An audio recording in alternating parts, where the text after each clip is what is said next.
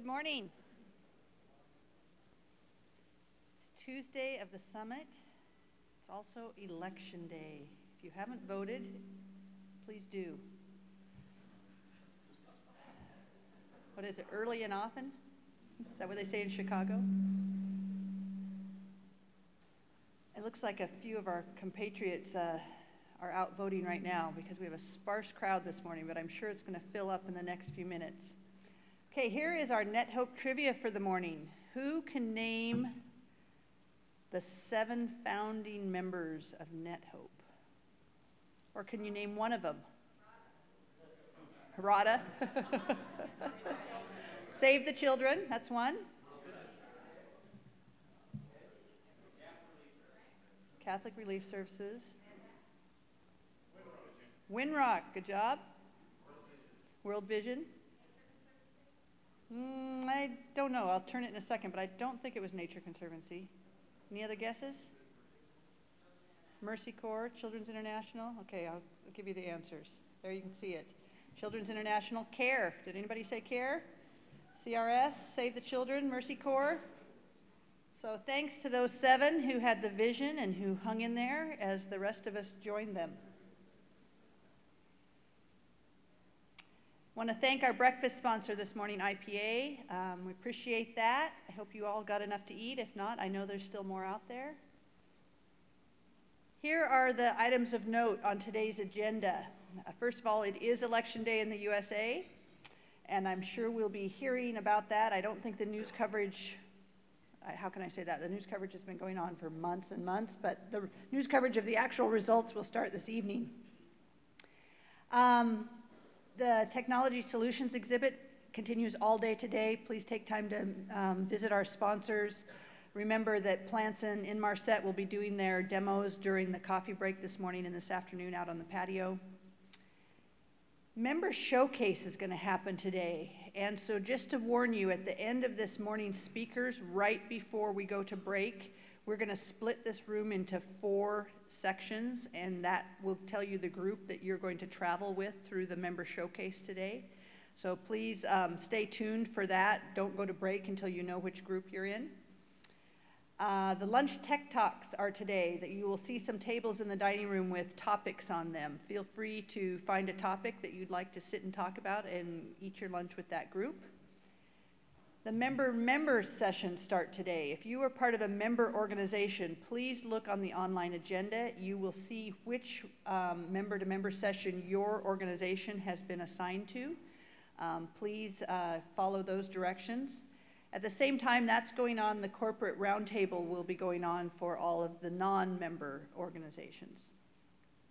Today, the annual membership meeting happens this afternoon. If you are part of a member organization, you are more than welcome to attend that. We'll be voting on new member, and a variety of other interesting information will be presented. Wanted to call out that the Microsoft Tech team will have quite a presence here on Thursday and Friday and be presenting a number of sessions, so you'll be wanting to look forward to that and see which of those sessions you want to participate in. Birds of a Feather dinners happen tonight. Look on the schedule, see which ones you'd like to attend. And then our happy hour will be hosted by Aperio tonight. Everybody will get a drink ticket, and you will need to be in the closing session remarks to get that ticket on your way out the door. So make sure you show up to see me at the end of the day today. And that's it for this morning. I'm excited to get started here. I'm going to invite Frank Scott to the stage to introduce our first speaker.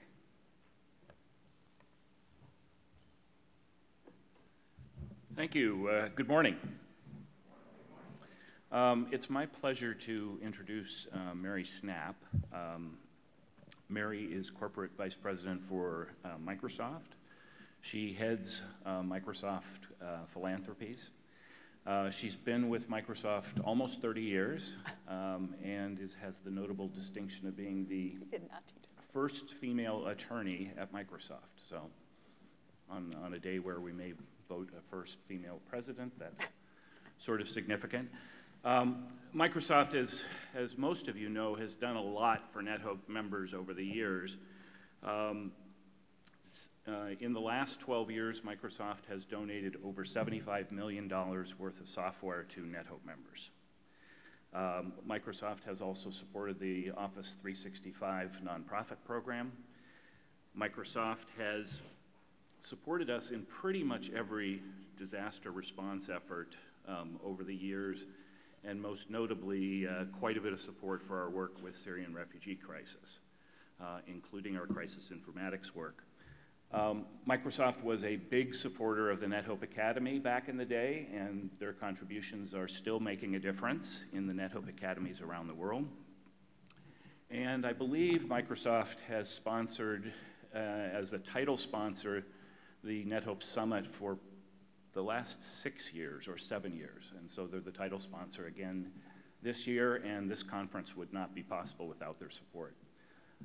So please join me in giving a welcome to Mary Snapp.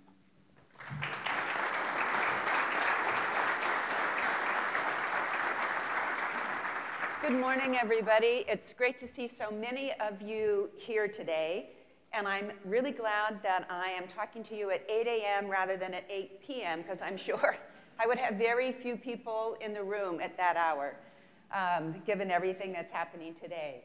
But I did want to tell you how happy I am to be here with you, with so many NGOs who really understand the importance of the work that we are doing broadly to ensure that we can bring the right technology to NGOs, to create the digital NGOs that can really make a difference in solving some of the world's critical problems. So I know why you're here, and you might be wondering why I'm here, given that 30-year background as a lawyer. And I would say my husband wonders the same thing most of the time. About a year or so ago, when Brad Smith, our president, asked me to take the role, I went home. It was over a Labor Day weekend. I went home and I talked to my husband about it, and he said, "That is just so great. You can just sit back in your office, and people will come to you. They'll be nice. They'll ask you for money, and it'll be great." The job is hardly that, as you all know. It's hardly that. It is lots of new things. It's networking in new ways. It's learning new skills. It's learning new issues. And while I love that time being a lawyer, after about the 1,000th indemnification agreement negotiation, and after the analysis of the Herfindahl Index for antitrust law for the however many time we did an acquisition, and no matter how many times I looked at that secondary liability for copyright law, I knew that there was something else that was really calling me, that would really be a lifelong passion, that would really be the job that I cared the most about, and this is it. So I'm happy to be here today to talk with you. And I'm also thrilled to talk about this particular point in time, because we are at an era where lots of things are changing, and they're changing very, very rapidly. And in fact, you might say, clicker, no clicker at all. Okay, circle. Ah, is this going to be 10 seconds each time? This is going to be a roll. Okay, hold on. And we've got a 10-second delay here for each one. Okay, all right, we'll work through it. We are at the dawn of what is called the fourth industrial revolution. And with this comes lots and lots of new technology, but frankly, in each case, we see some resistance, and we see a resorting in the marketplace. And I think that's what we will see today with what is called essentially the digital revolution. And so one of the things to look at to understand what's going to happen, however, it's going to happen at a rate probably of 10 times as fast and 300 times the scale as this first industrial revolution. So if you think about this period of time, it was a time when we understood combustion engines and steam engines. And it was the first time where an engine could go faster than a horse.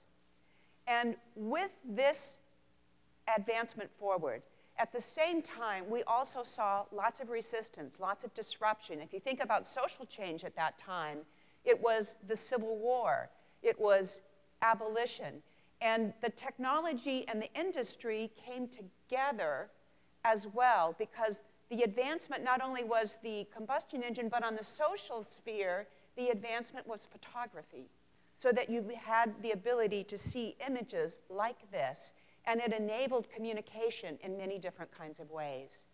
So then if you think about what the second industrial revolution would bring, this is an era where we thought about electricity.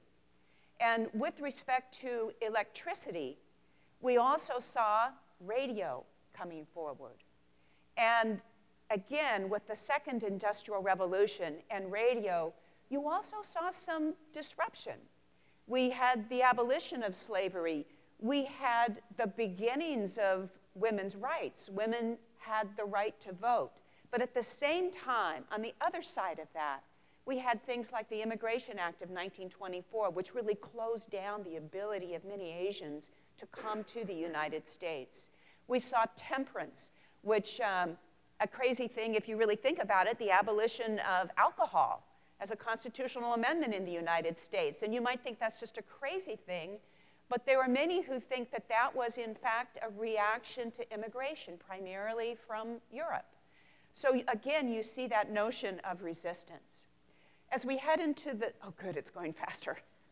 The third industrial revolution, the PC industrial revolution. And this, you know, many of us were part of. The first time that we saw PCs on every desk and in every home. And it really brought together the ability to be productive, and it also brought together the ability for consumers to do things in a much more efficient way. A lot of shopping online, a lot of learning information online that didn't exist before.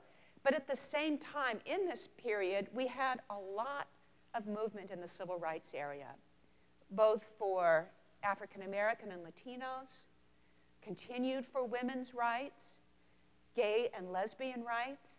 And so again, you see a lot of this push forward on the technology side. And you see the push forward in terms of social moving forward and also resistance as well. So in this era, we had television bringing us along with the technology and the communications. And again, making it easier for people to see what was happening around the world. And so today, as we think about the fourth industrial revolution, we see some of the same things we think that will happen. We'll see technology moving forward. We will see social media in the sense of much more online. We have the Twitter, we have the Snapchat, we have other kinds of things. And the question is, what sorts of resistance and how will we overcome it to ensure that we're able to do all the things that we need to do? So as we think about the fourth industrial revolution, we can see three primary areas of growth. The first area of growth is physical. And a lot of you are experiencing some of this today. And you'll see robotics. You'll see things like 3D printing and new materials that really will add to the work that you'll be able to do more effectively as digital NGOs. The second area, as you think about it, is biological.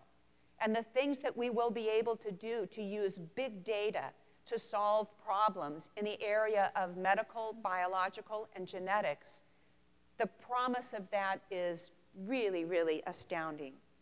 And then a third area, I would argue, is the digital age, the one that you are most familiar with, the Internet of Things, blockchain, and with that, we know that we will see disruptive business models. So we have the ability with this fourth industrial revolution to use data to solve problems that heretofore had never been able to be solved. And as we think about this, the first area of resistance that I think many of you probably experience, I certainly do when I talk about big data. I'll just give you an example. About 6 or so months ago, I was talking to a group of people, mostly social entrepreneurs, some nonprofits, about big data and the fourth industrial revolution. I should also say that these were largely millennials. So anyway, I finished the speech. I went to the back of the room, honestly, just to find something to eat, because it was about 1 o'clock, and I hadn't had anything to eat that day, and I just happened to sit behind a pole. The room was filled. I'm sure they thought I left the room. The first speaker came up to the stage, and he said, I don't know about that Microsoft. You know, they talk about big data, but nobody can measure how many hugs a child needs. And he was right. He was right. And we have to think about this industrial revolution with the resistance, frankly, to technology and to big data. And we also have to think about balancing the challenges that will come about as a result of the fourth industrial revolution. Here are just a few of them. Traditional jobs. If you think about it, the kinds of jobs that will be automated will be a number of jobs that will have typically gone to people who may not have a 4-year college degree, may not have a 2-year college degree. In the last 25 years, the Department of Commerce has done a study identifying jobs available compared to now versus 25 years ago. The number of jobs that are available in the United States to people with a 4-year college degree has doubled in 25 years, doubled. The number of jobs available for people with a 2-year degree has grown by 50%. The number of jobs available for people who have a high school degree or a GED has actually declined by about 13%. So we know that there will be disruption. We know that there will be traditional jobs that will disappear. I actually, you know, it's election day, but it's also coming up on Thanksgiving, and I make my annual pilgrimage to the Midwest, where I grew up to see family. And I grew up in this little town of about 10,000 people or so in Kansas. And there's one place to eat the night before Thanksgiving, because everything else is closed and everybody's cooking. You know, the few family restaurants are shut down. The only place to eat is Applebee's. And every year we go to Applebee's the night before. And every year, but last year, some really fresh-looking, you know, 18 or 19-year-old young person greeted us at the door and made sure we got to our seats. Last year, that didn't happen. Nobody at the door. A computer was at the door. And you found your table on the computer, and you went to your table, and you ordered your meal, and the only time you saw a person was when your food was actually delivered. You also paid at the table. That's a great job for a young person who's just trying to figure out what to do. That's now gone. So we really need to think about what this means in terms of traditional jobs. Privacy is another significant area. As we think about data, how do we manage the implications for privacy for consumers?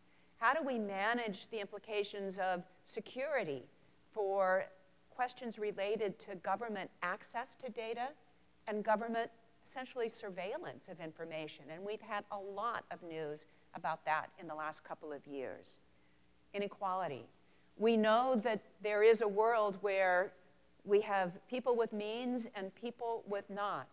And how do we ensure that in this era, we actually address the issues of inequality rather than making them even more significant and dramatic than they are today? And accessibility. I would argue that in this time period, people with disabilities and the demands, frankly, well-justified and needs that they have, are a civil rights movement in itself. So as we think about this fourth industrial revolution, we see tremendous opportunities. But at the same time, I'd argue that the resistance is some of the things that we've been seeing in the United States, in the UK, and around the world. We have a tendency in this era, we've had the rise of the religious right, the Tea Party, and nativism. This fear that some people want to look backwards, inwards, and downwards. And how do we ensure that we take the technology forward, we bring the promise of the technology, and not leave anyone behind? And that is the challenge ahead of us now. Now, one of the ways that we can think about how this might unfold is, again, looking a little bit at the past. This is a photograph, remember, from that first communications era. photography. This is a photograph of a corner on Broadway, the famous Flatiron Building, right around the turn of the century.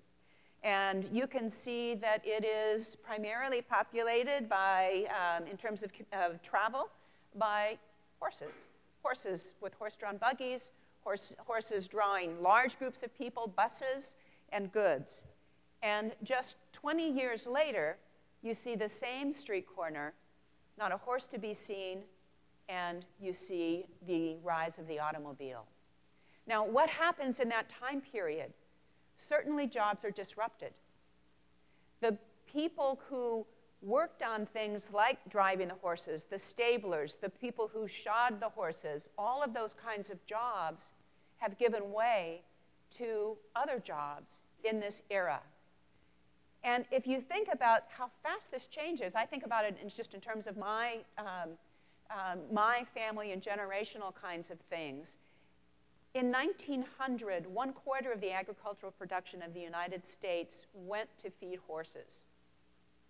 That's a pretty big significance in terms of agriculture. And I think about my grandfather growing up on a very small farm in the middle of the Depression, in the Second Industrial Revolution, only the radio really as his outside communication to the world.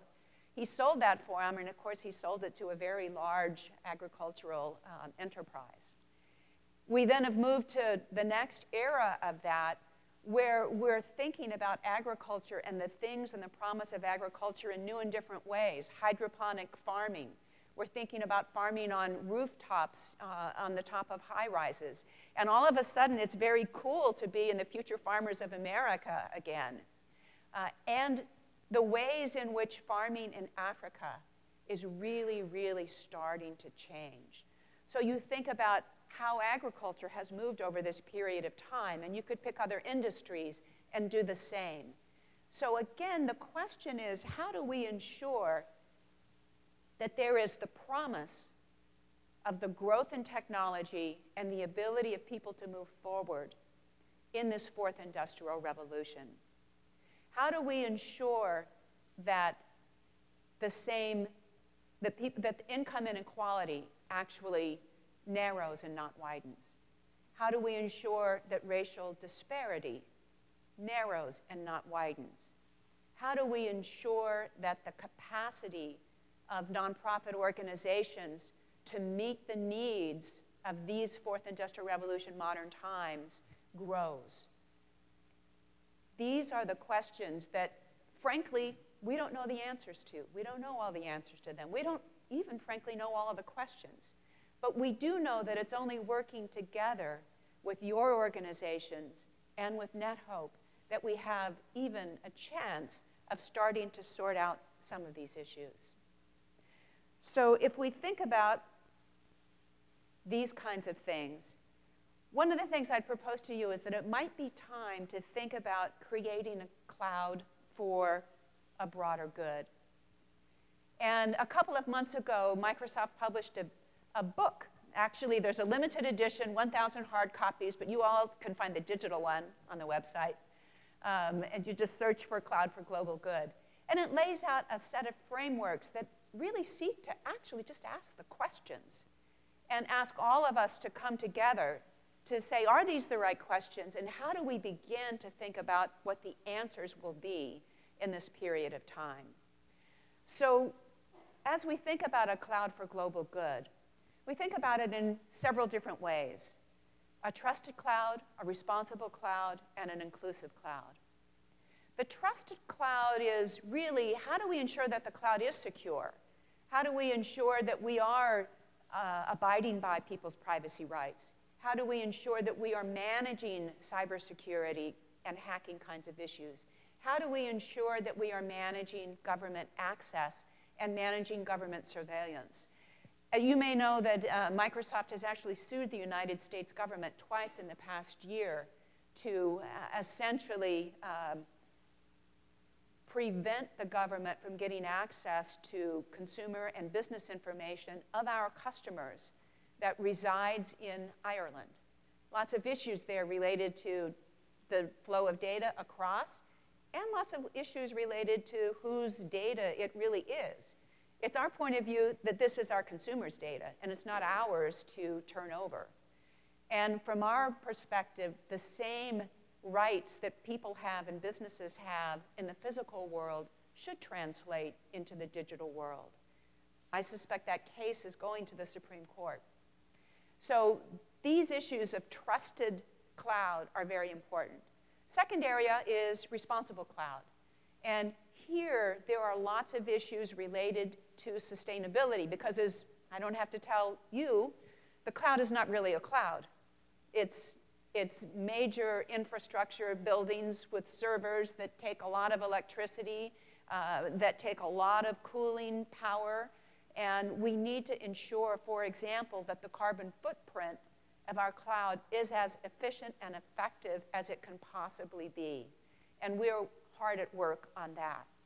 The area that I do want to talk about, though, is the inclusive cloud, because that's the one that we together will think about as we go forward. How do we ensure that the cloud is inclusive for all? And as we think about the inclusive cloud, we could talk about lots of things, but I think in terms of you all, the digital NGOs, there's probably 3 imperatives that I would call out. And you might have others, but 3 primary imperatives. The first one is affordable and reliable access. We need to ensure that everyone has access to the internet.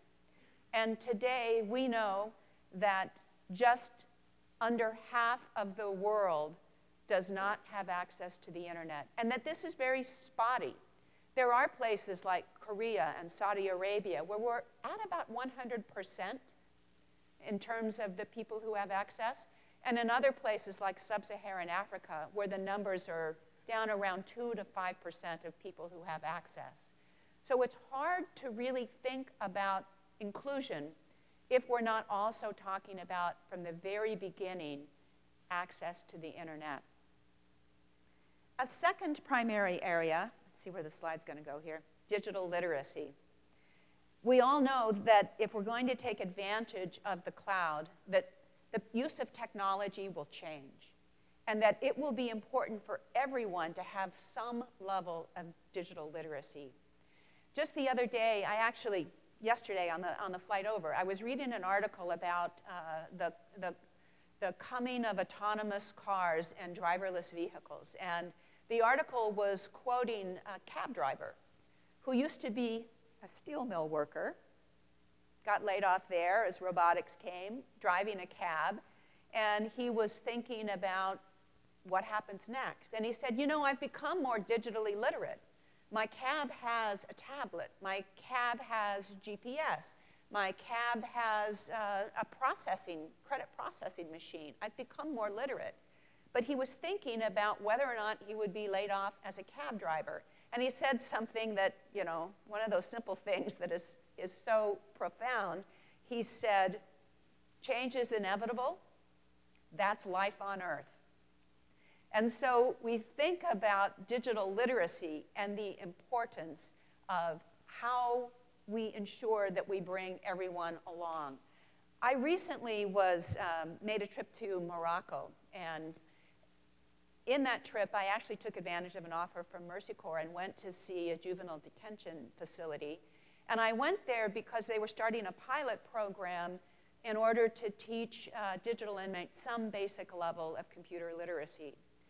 I walked in and I looked at a few of the computers, and at the same time as I was looking at them, some of them had not been unwrapped from the packaging, by the way, but so this really truly was a pilot. They said, well, 40% of the population of Morocco is illiterate, can't read. And as we went in the door and they were telling us about the advances being made in the prison, I realized that they were talking about moving things to computers, not in the cloud, but even to computers, and they were still logging in and out prisoners on ledgers that literally were this big on paper. But at the same time, I think it's possible to think about digital literacy without necessarily thinking that you have some of the verbal literacy. There are ways to learn skills and ways to learn literacy that on the digital world that we still can hope to enable people to have jobs. And so when we think about digital literacy, It is for areas of the world like this. Quite frankly, it is also, in the United States and elsewhere around the world, an area where we'd really love to reach young girls. Because as you all know, this is an area where young girls are right about that age of 9th grade, thinking that math and science and computers aren't so cool as they might have when they were 7 and 8 years old. And it's important to keep young girls engaged and involved, and in those areas where the rights of women have not advanced as much as they have in the United States, ways in which we can have young women and women learning entrepreneurial skills and even working from their home if need be. I know you all have all of these great stories too, but I met a woman recently from Kenya, and she essentially was an entrepreneur. Her story was that she had been married, her husband died unexpectedly, and even though the laws of Kenya enabled women to have half of the property at the time of death, culturally that never happened. And she was in a rural area, and so his family took all the property. They left her with a single cow. And she looked at the cow, and she decided that this cow was an asset that she would use. This was her productive asset.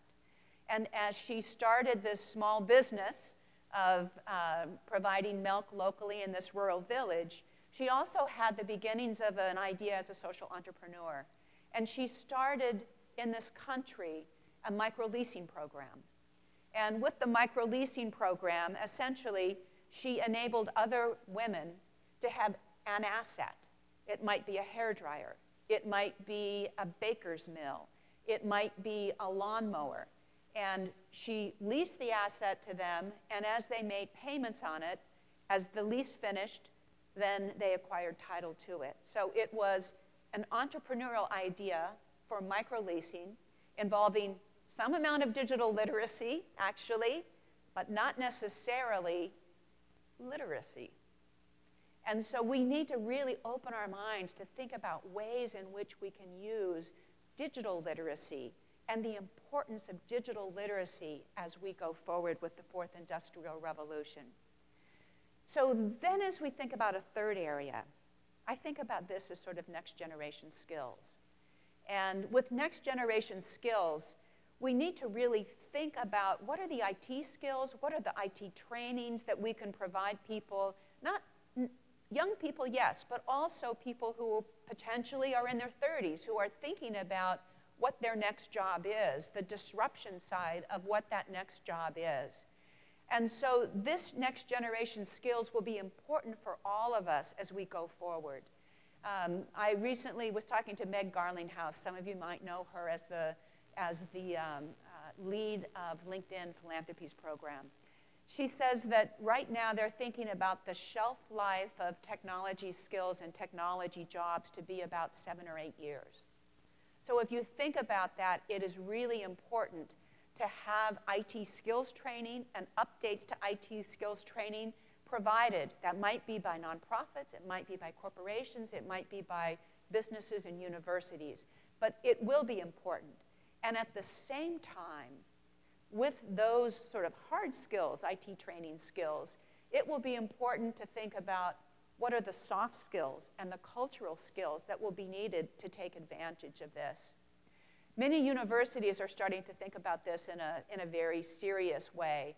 I actually last week was on the campus at the University of Michigan listening to the president talk about how they are training university students in a different way. And basically he said that most university students are taught not to be risk takers. They're taught really to think about what their GPA is, what their whatever the GRE thing is, what the LSAT is, and they are optimizing for getting that one score. And so they don't want to risk failure. They don't want to risk that kind of iterative learning that comes from failure.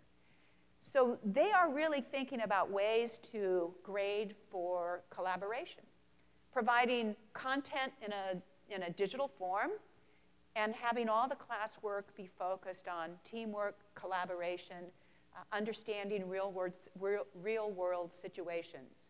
So no more multiple choice questions in those math and science classes, but instead they're thinking about putting a problem out for students to solve, whether it's a quiz or whether it's a large project.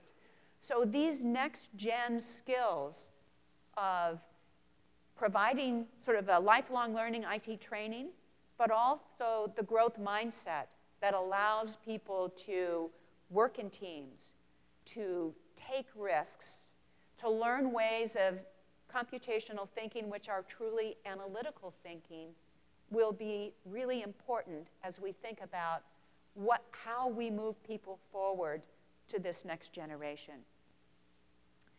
So in terms of that, let me tell you just a little bit about Microsoft's commitment, which we share with all of you. Frank talked a little bit about the technology commitment that Microsoft has made to NetHope and the member organizations. And we will continue that strong investment in our technology.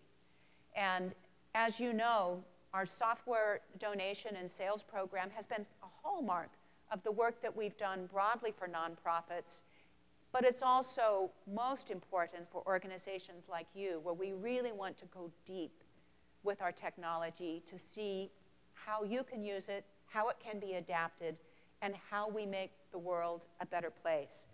Certainly, our cash grants will continue to be important, and we know that those are the easiest things for nonprofits to absorb, and we know that it is important going forward, and that will continue to be part of the work that we do. But let me tell you about a couple other areas that are relatively new for us to think about. The first is our own employees, the people. We have largely a skilled workforce. So for us, the question is, how do we take our employees' time and increase the volunteering and actually the large legacy of that we already do, and turn that into more of a skills-based volunteering program? Last year, Microsoft employees in the United States volunteered 540,000 hours of volunteer time. We know that because the company matches that time, $25 an hour up to $15,000 a year. So our employees, we encourage them to log their time as they volunteer. What we don't know is how much of that time is skills-based. And so in this last year, we have started to experiment with things like our hackathons. Last summer, over a 3-day period, we had over 1,000 employees volunteer for 300 Hacks for Good, where they identified the hack that they wanted to work on. And in 40 of those cases, we actually brought in nonprofits to pitch to our employees a problem that they wanted to solve, and our employees then essentially interviewed for the job for a 3-day period to work on this hack. So we're experimenting with these kinds of things. We're experimenting with things like micro-volunteering, where we have a 90-minute project over the noon hour to, for example, wipe a PC clean to get it out to a great nonprofit organization that could use it. And we're experimenting with going deep with 4 or 5 organizations where we would have a team of Microsoft volunteers over a period of 2 or 3 months working on a problem. This is a difficult thing to do, as you all know. It's hard to ingest a volunteer and do it right and have expectations met on both sides in that period of time. But we think it's absolutely critical to being able to leverage the work we do. We all know that licensing software is one thing, and deploying and actually utilizing software well is another thing. And we're exploring whether or not we can use our own employees to ensure that some of the utilization and consumption increases. We're also really open to ideas from you on how we might do a better job of that by using your skills, by using other third parties, or by using other for-profit organizations, because this is one of the gaps I think that we really need to address. The fourth area that you may not think about so much with a nonprofit, but you could with us, is the area of advocacy. We are not a separate foundation. We are part of Microsoft. And as a result, that enables us to integrate. I think it's really great. We integrate a lot better with the business. We can call on the business when we need things. We can take feedback from the business. We can look at product roadmaps in a different way. All of that is great. One of the things I think is particularly useful about it is that we don't have to be shy about advocating. So if we want to advocate for education reform, which we do, we can.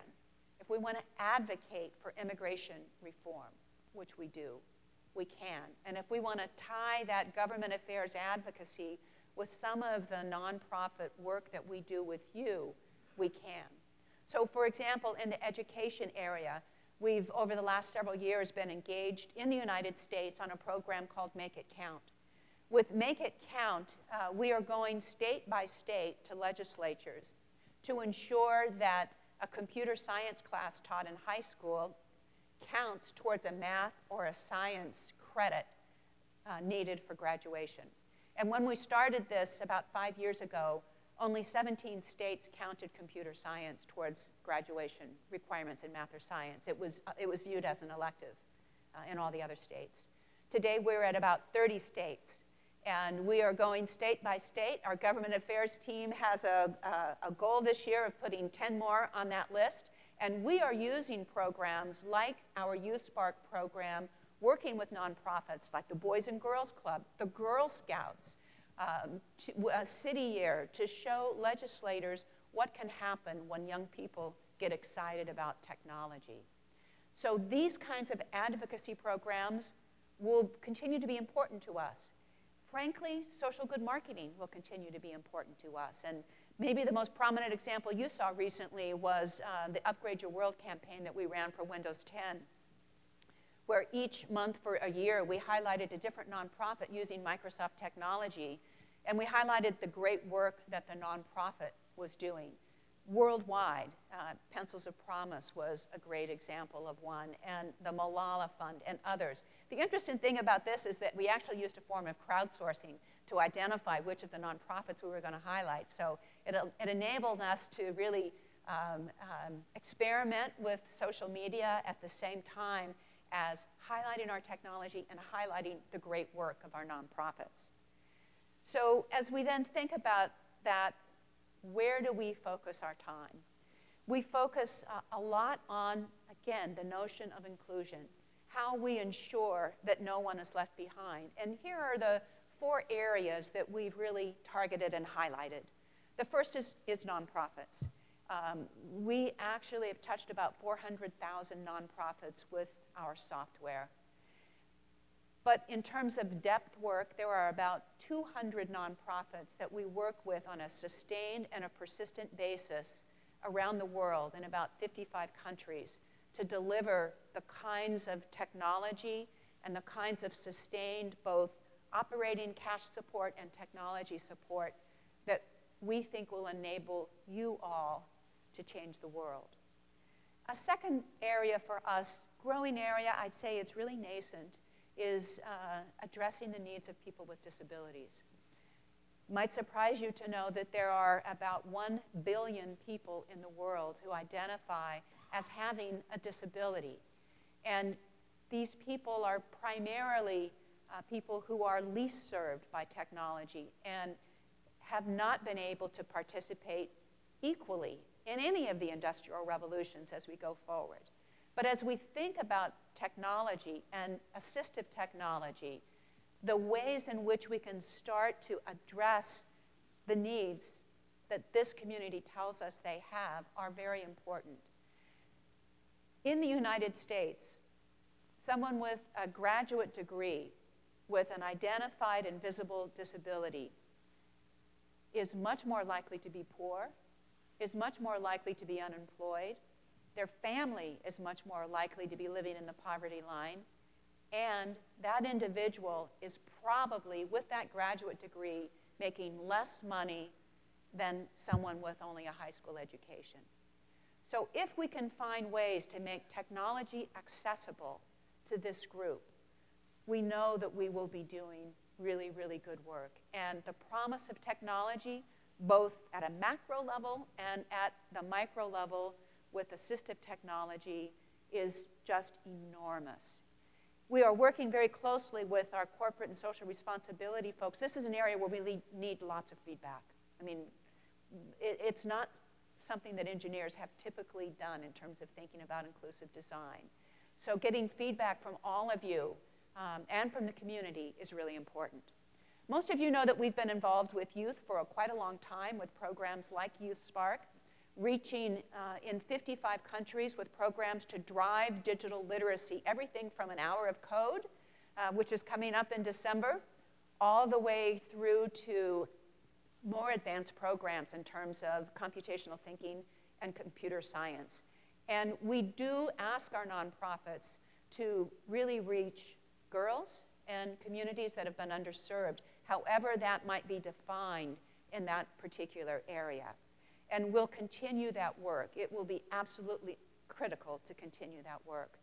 And then a final area where many of you work and where we all know that the needs are more critical for displaced people than ever before is humanitarian aid for this community. We know that there are 65 million displaced persons in the world today. We know that those numbers are going to get higher. And we know that we have urgent need right now in Europe. We have been responding to that need, both from our own government, from other governments, and from you. And in the last 6 months, have contributed about $20 million, a combination of cash and technology, to organizations like NetHope, like Mercy Corps, like CARE, and others, to really address the needs of displaced people. As we've done this work, we realize that we're asked to put digital literacy programs in community centers, like in Germany, and in camps. But we're also exploring ways in which gaming technology can be used to reduce the levels of stress and, in effect, to provide psychosocial learning so that people can be in a place where they're able and willing and can access the kinds of digital literacy and digital programming that's needed. A lot of the work in this area first began in Kosovo, and so we're working with some of the international organizations there to think about what kinds of programs might be useful. So those are the 4 areas of inclusion for us. And as I think about essentially what comes next, go back. Now what did I do?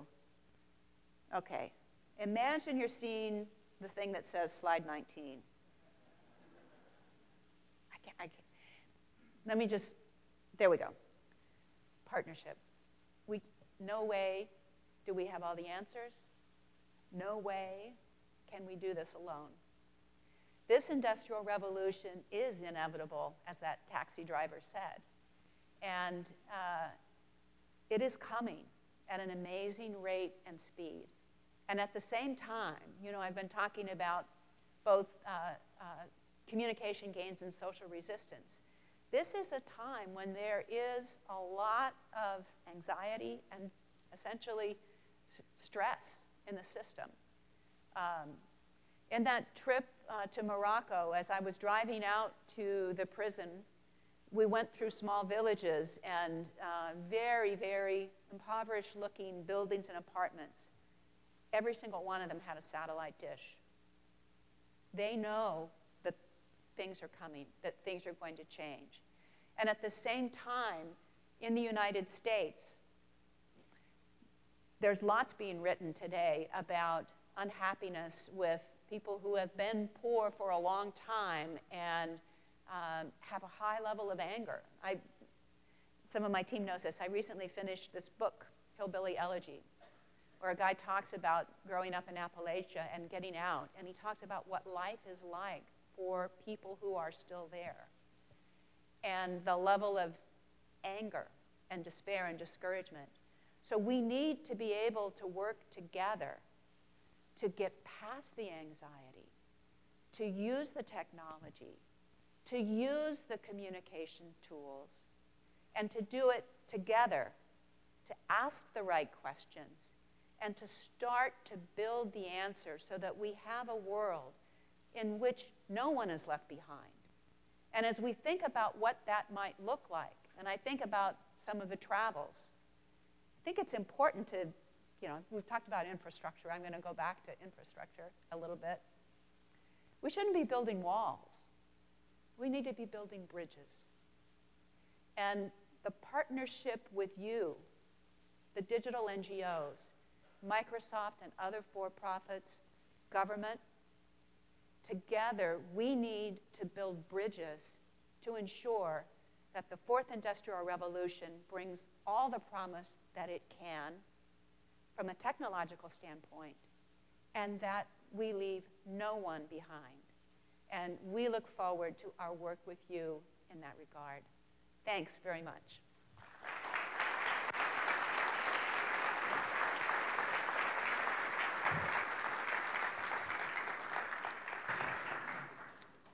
Thanks, Mary. There's a few other Microsoft people here, and they often tell me this is a great opportunity for them to learn from all of you. So could I ask the Microsoft people, Jane and James and Justin and Cameron, and to stand up so you all can kind of get a sense for... So they're around all week.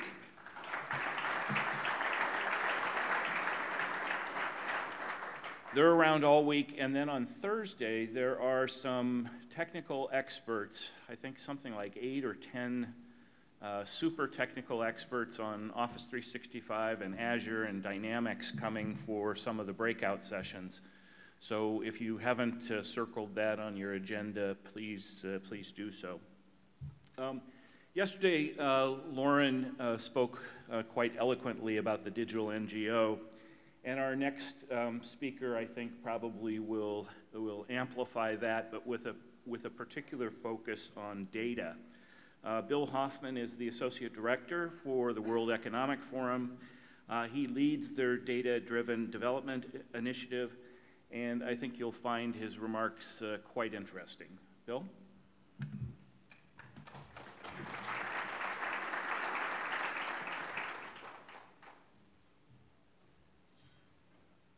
Great, thank you, everyone. And first, let's say another round of applause for Mary. I thought that was a fantastic speech. And yeah, nothing like following the people that invented PowerPoint, right? So, great stuff. The other thing I'd like to do before I get started, too, is an acknowledgement to NetHope. Part of my job, I'm spoiled. I get to go to a lot of meetings and events like that and interact with some fantastic people, and looking forward as far as, well, what's the world that we could build?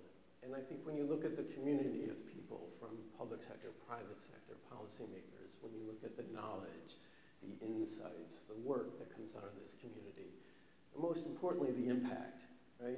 We all get a lot of emails, but every once in a while, sadly, but most importantly, when crises hit, there's a message from NetHope. And I think that's so important that this group not only has great vision, a great community, but delivers impact. It's remarkable. And so just as a broad statement, just to acknowledge everybody here and the great work that NetHope's doing, I'll probably talk for a few more minutes, but there's one thing to take away. It's how great that this whole group is and just much continued success. What I'd like to do today was also to share just a little bit of work that we've been doing at the World Economic Forum on, as Mary noted, the fourth industrial revolution. It's a framing concept that the forum's been advancing for a while so that people can more effectively understand the transition, the changes that are happening in more relevant ways. Then I'd also like to spend a little bit of time looking at, well, what are some of the ways that businesses are looking at the technological change? We call it the digital transformation.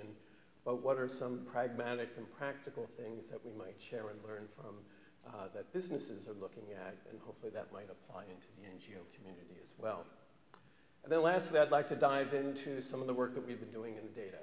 And maybe this is the part of the talk that might get a little focused, a little granular, but it's a space that we've been at for a number of years in collaboration. Actually, NetHope was one of the first organizations to help us frame some of the topics here, roughly 5-6 years ago.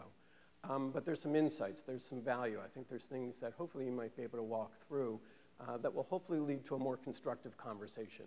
One thing I think we're all tired of is when we're talking past one another, waving our hands, speaking in vague generalities. but you're not really sure what to do next. And so hopefully there might be a few thoughts, ideas that can help frame what you do in this thing that we call data. Real quickly, just a little bit of background about the World Economic Forum and the work that we're doing. We're a convener at one level, and we've been at that space for well over 40 years now, bringing together public sector, private sector, governments, individuals, and most importantly, civil society and NGOs. And so just as an institution, just one thing I wanted to share was just that we have roughly well over 100 NGOs, a number of faith-based organizations, labor organizations, civil society organizations that are all coalescing as a community. And please feel free to reach out to me to figure out how, if you'd like to join either as a NetHope member or individually in this community. Not only does this community work together to share and link ideas within themselves, but they also build bridges into the private sector conversations, into some of the regional issues. And so I think just in terms of a voice, if there's a shared agenda, that we're a platform that can be used to advance some of those issues. We also do relatively interesting work, too, just in terms of framing issues. The notion that was addressed before around employment. What can we do around some of the issues related to just the overall tensions and anxieties, climate, gender. There's a variety of issues where the voice of civil society and NGOs is foundational. And so that's another area that you can engage. And lastly, it's around impact.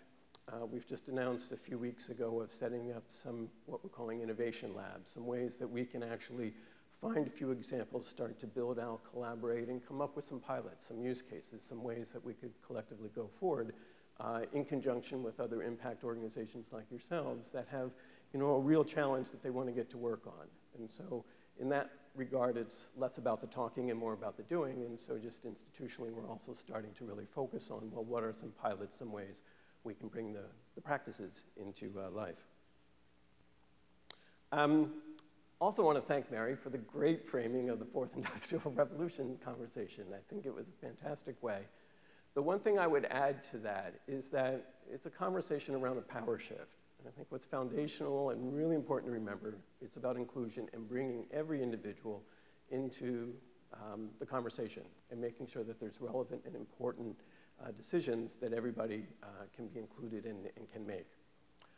One of the things I think that often gets lost, too, is that what we're really looking at is just, I'll call it a long tail opportunity. People are connected, they have a voice, and it's up to those that are leading institutions and organizations to more effectively find a way to meet those needs, to address that demand, and find ways that we can build and broker new relationships. We did a video a couple of years ago, too, that actually predates the label of the Fourth Industrial Revolution, but it also starts to tee up some of the ideas and notions just in terms of how the challenges are being presented to us. So if we could roll the video, that'd be great.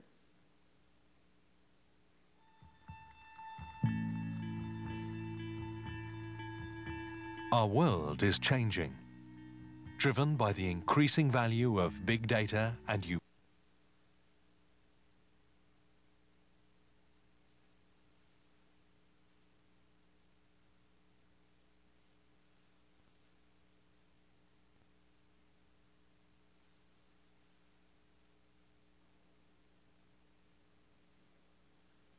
I'm not sure if it's working. Okay.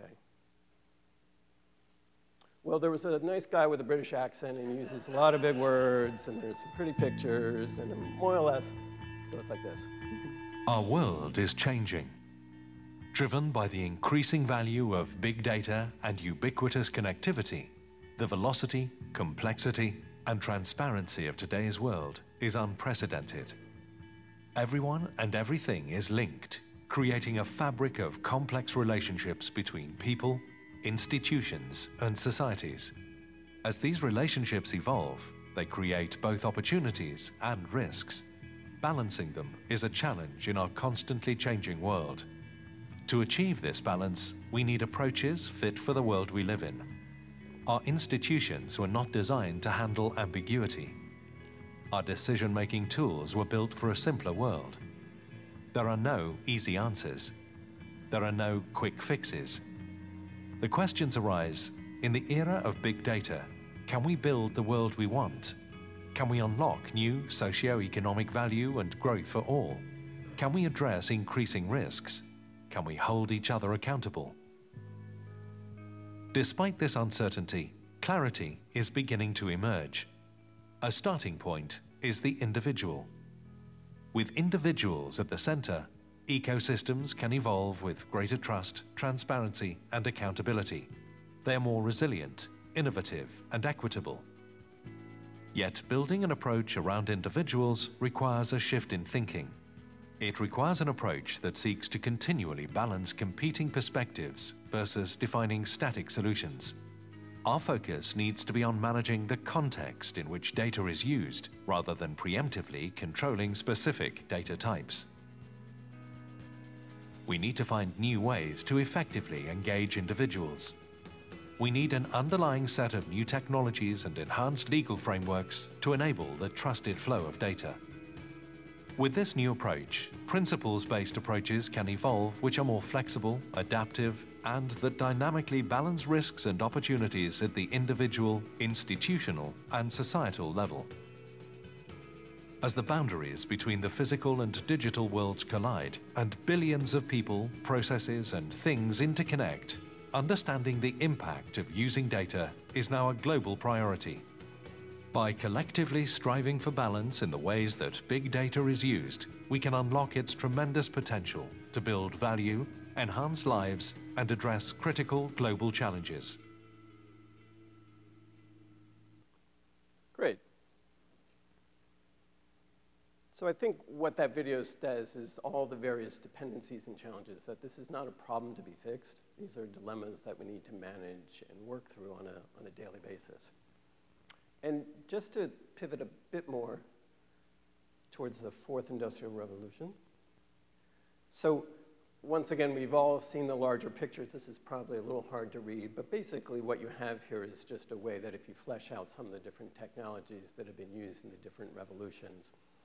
The thing that I think is important to get across is that actually the fourth industrial revolution might be, buzzword coming, apologies, post-digital. In the sense of, we're not really worried about the electricity in this room, right? That's just become in the background. We just assume it's there. In many ways, we just start to assume that the digital capabilities will be there. It's how they all interconnect and support one another and create new innovation. And so I think just in terms of a framing concept, if you just think of interconnections and how various things can all be synthesized together, might be an interesting way just to frame the difference of what's coming versus the changes that we've been at for decades now in what I'll call the digital space. And in terms of the specifics, I think has been pointed out in a number of ways. There's some core enablers that I feel are very important that we can start to frame. Obviously, AI and its ability to automate a variety of different processes, and autonomous vehicles being one as a core foundational enabler. The Internet of Things, as far as literally every item being quote-unquote cognified and being intelligent, and obviously that's going to be a long path, but I think that's another element that we'll all need to look at. 3D printing, not only of physical objects, but biological and other forms as well. You can press a button and create your food, I think is a very interesting element. And CRISPR, and all the various elements that are coming through genomic editing, I think is another class of technologies that are important to look at. And then lastly, I think one of the interesting combinations is virtual/augmented reality. I think those are two elements that are not necessarily the same, but how that can apply to the world of robotics and drones. Particularly in the humanitarian space, I know that some very early stage prototypes, right, are taking drones, putting on an Oculus, and really getting a view over a disaster response, right, or really starting to understand how can we leverage those two together. So if you add up all those various things, I think we have a very amazing moment in time, a mesh, right, of different capabilities. And I think there's a variety of ways that you can drill down to any of those topics, and there's a long list of other things. It actually was really pretty tough to start to edit it. But I think beyond just what it is, it's how they behave is something that I think we need to more fully embrace. And this is the notion of when all these things interconnect, you have complex systems, right? And complex systems, when you dive into that literature a little bit, have certain behaviors that are more or less universal, that keep repeating themselves. One obviously being the velocity, right? And we can see that everywhere. We can see just the speed of how things are approaching the nonlinear growth. And I think one of the key things to keep in mind is that we're not all functioning at the same speed. And so in terms of a coping mechanism, in ways that you can start to manage, as leaders, it's just the recognition of we have different clock speeds. And then if we look for the sync points for when certain processes are operating at a certain speed, and yes, they might be getting faster, but there's other elements that just go much, much faster. When and where can we find points when, if you will, the red dots all line up and things are working in time, right? If you think of a musical round, right? If we all started to sing Row, Row, Row Your Boat, right, at different points, at certain points we all hit the downbeat. And I think that's one of the things to keep in mind when we recognize the accelerating velocity, is that we're at different velocities. And I think that's also where some of the confusion parts. So, look for the downbeat, look for that point where we can all intersect.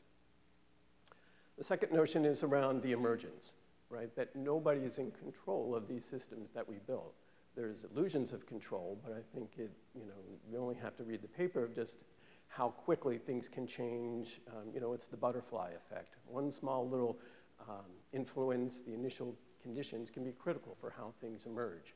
And so I think from a leadership perspective, particularly at the senior level, of just recognizing it's about the agility, the adaptation, the changes that can occur without anybody's really strong orchestration is something that we just need to more fully embrace. And so this emergence is another element of the fourth industrial revolution that I think hits at the heart, right, of the tension, right? Nobody's in control. And so how do we functionally adapt and coalesce and work to goals that we want? And then lastly, it's this notion of power. And this is maybe a bit wonky, and I know I'm in some deep waters over my head. But it's the notion of when you have a highly connected system, certain nodes, certain entities are more densely connected than others.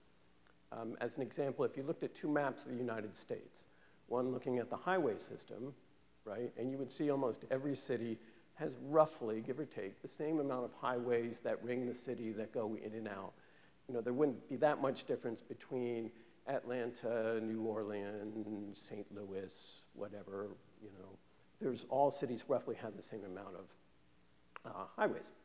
But if you look at an airline map, right, which is a network system, Atlanta, New York, Chicago, LA, Amsterdam, you can find a few others, Paris, are densely interconnected, right? And those nodes help guide and relate and allow you to get to different places. That's a network system. And it's just a reality, right, that certain elements are more densely connected. And that's a small subset. And those nodes also are powerful, right? Atlanta goes down, or any hub city, there's a snowstorm in Chicago, we all see the second order impacts of what it means when those densely connected nodes go down. And we see that being replicated in the commercial sense, right? There's 7 large commercial entities that have extraordinary powers in how entities and individuals interconnect, right? Microsoft's one, but Amazon, Google, Facebook. And I think one of the elements that we need to recognize is that's probably just a foundational truth, right, of a densely connected system. That there's this kind of scale-free, disproportionate allocation of these powerful interconnected webs. And that when you look at, from a public-private perspective, those powers, particularly in the ways that they can use data to see into the future, right, the analytics allow them to view ahead and predict, is different than public sector, than governments. And so one of the ideas that's coming across is that commercial entities understand individuals from what you could call a visibility perspective, right?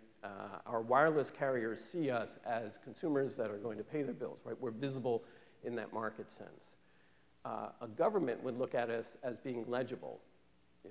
How many people here are registered to vote, right? That could be a subsample of people. And so this tension between visibility of the private sector and legibility of the governments, but both entities are mandated, if you will, to look at everybody, creates some tension, right? Because not everybody is legible, but many, many more people are visible.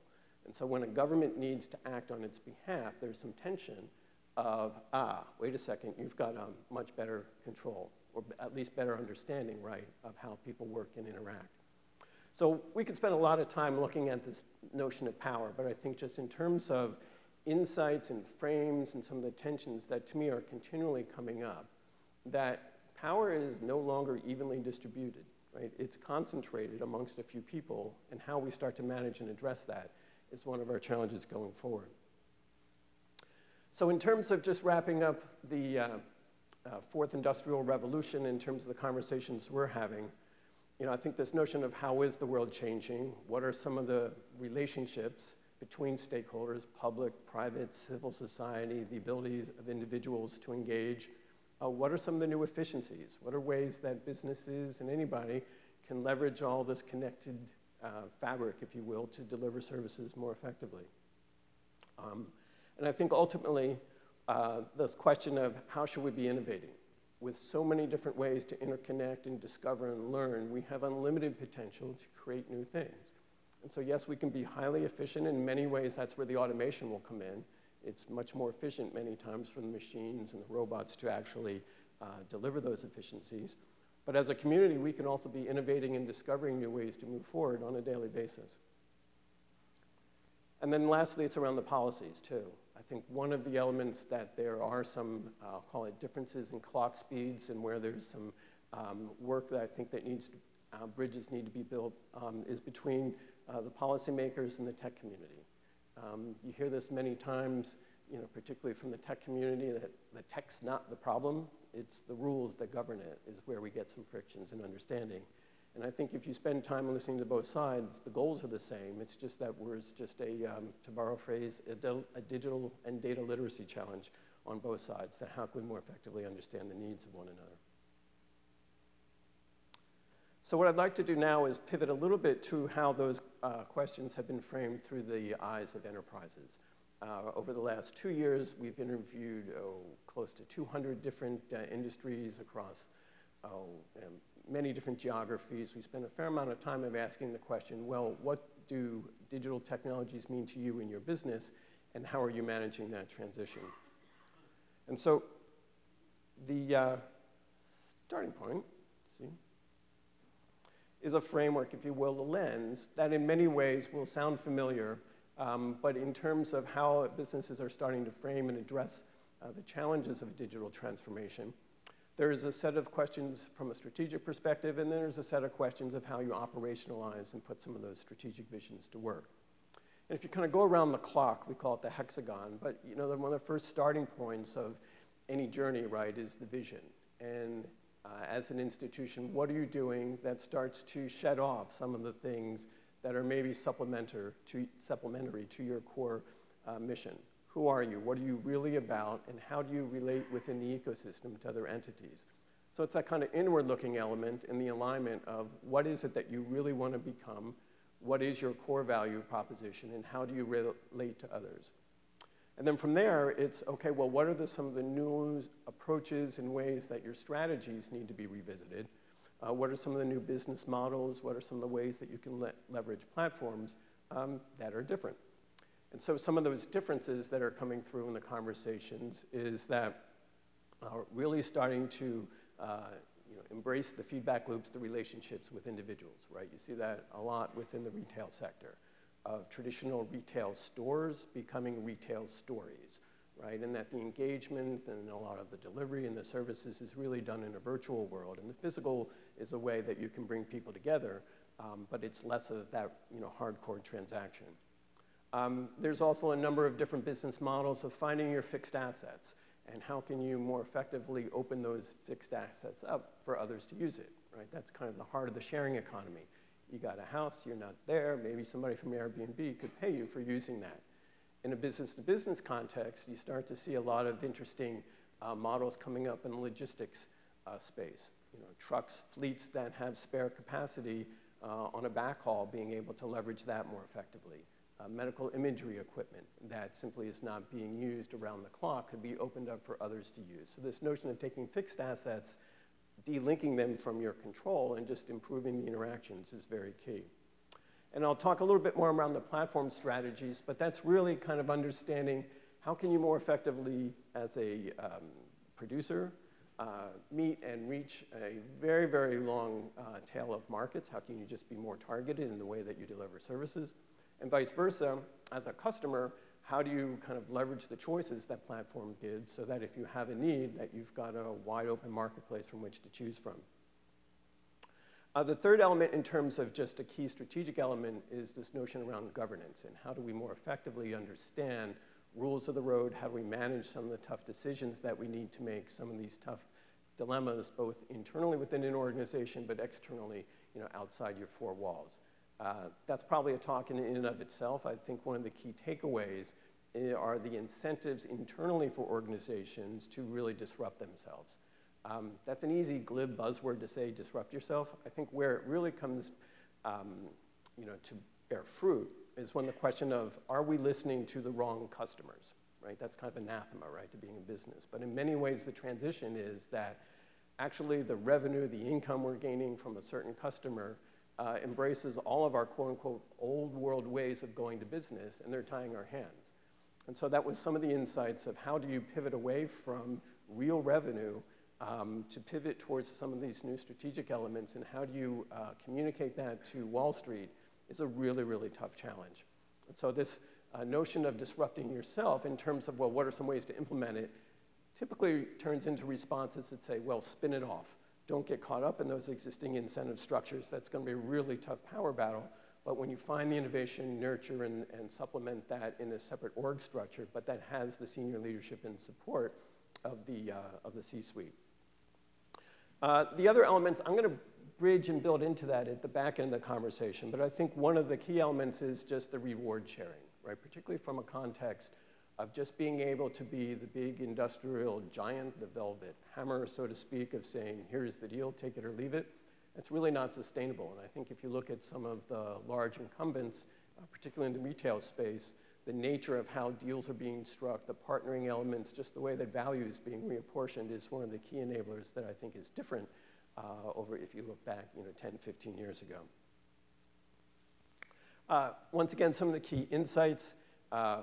I think one of the key elements that pops through too is this notion of the innovation and how it emerges outside your four walls, and that you need to design your organization to really listen better, to go out, not really sure what it is, but to engage in innovation hubs or to second people to different organizations, possibly to NetHope, but to really get, if you will, sensors and antenna out there to really have a better understanding of what's coming. And probably one of the most important questions are, what are our own blind spots? What are the assumptions that we're making that are leading us down the same paths?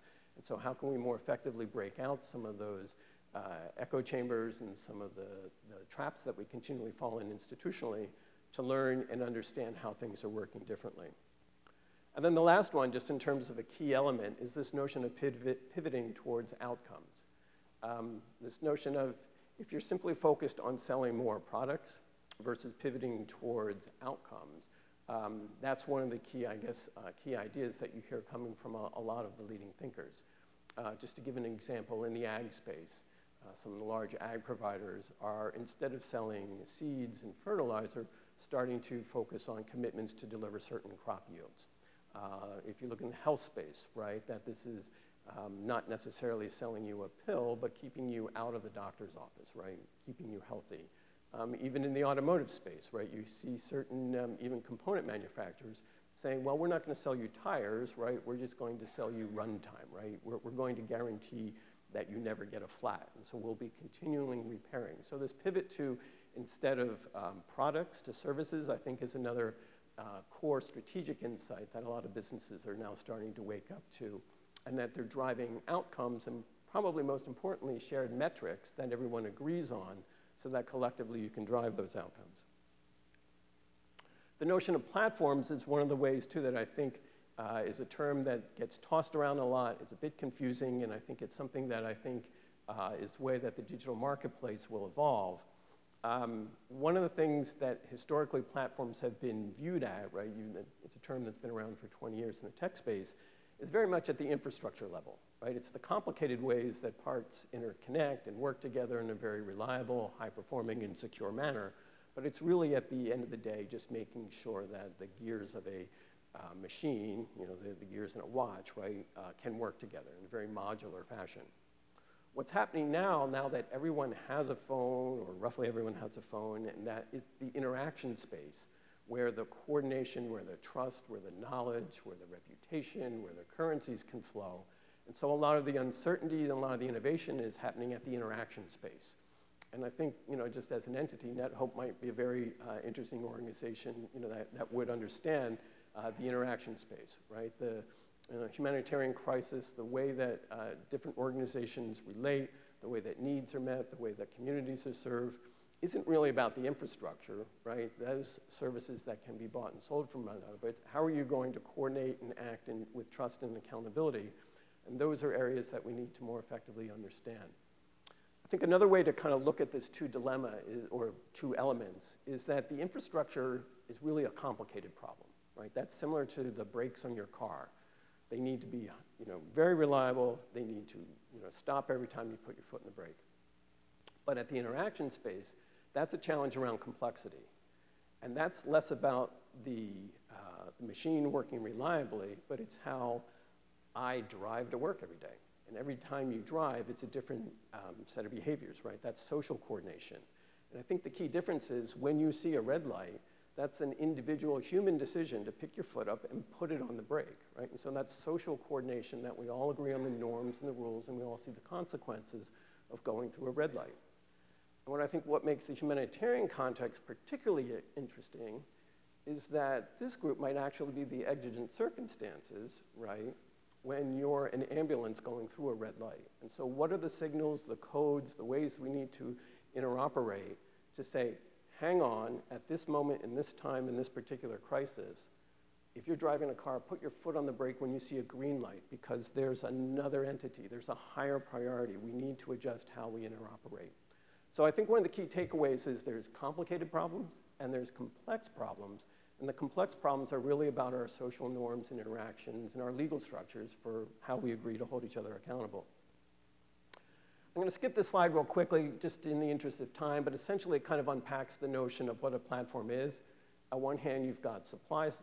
On one hand, you've got users, and you've got orchestrators, right? So if you think of YouTube, you've got people producing videos, and you've got people watching videos, and there's an entity at the top that makes sure that the videos you want can be easily found and discovered. I think one of the cool things that's different about platforms is that an individual or organization can flip-flop on both sides, right? You can watch a ton of videos, and you can also be a producer, right? You could be a YouTube star.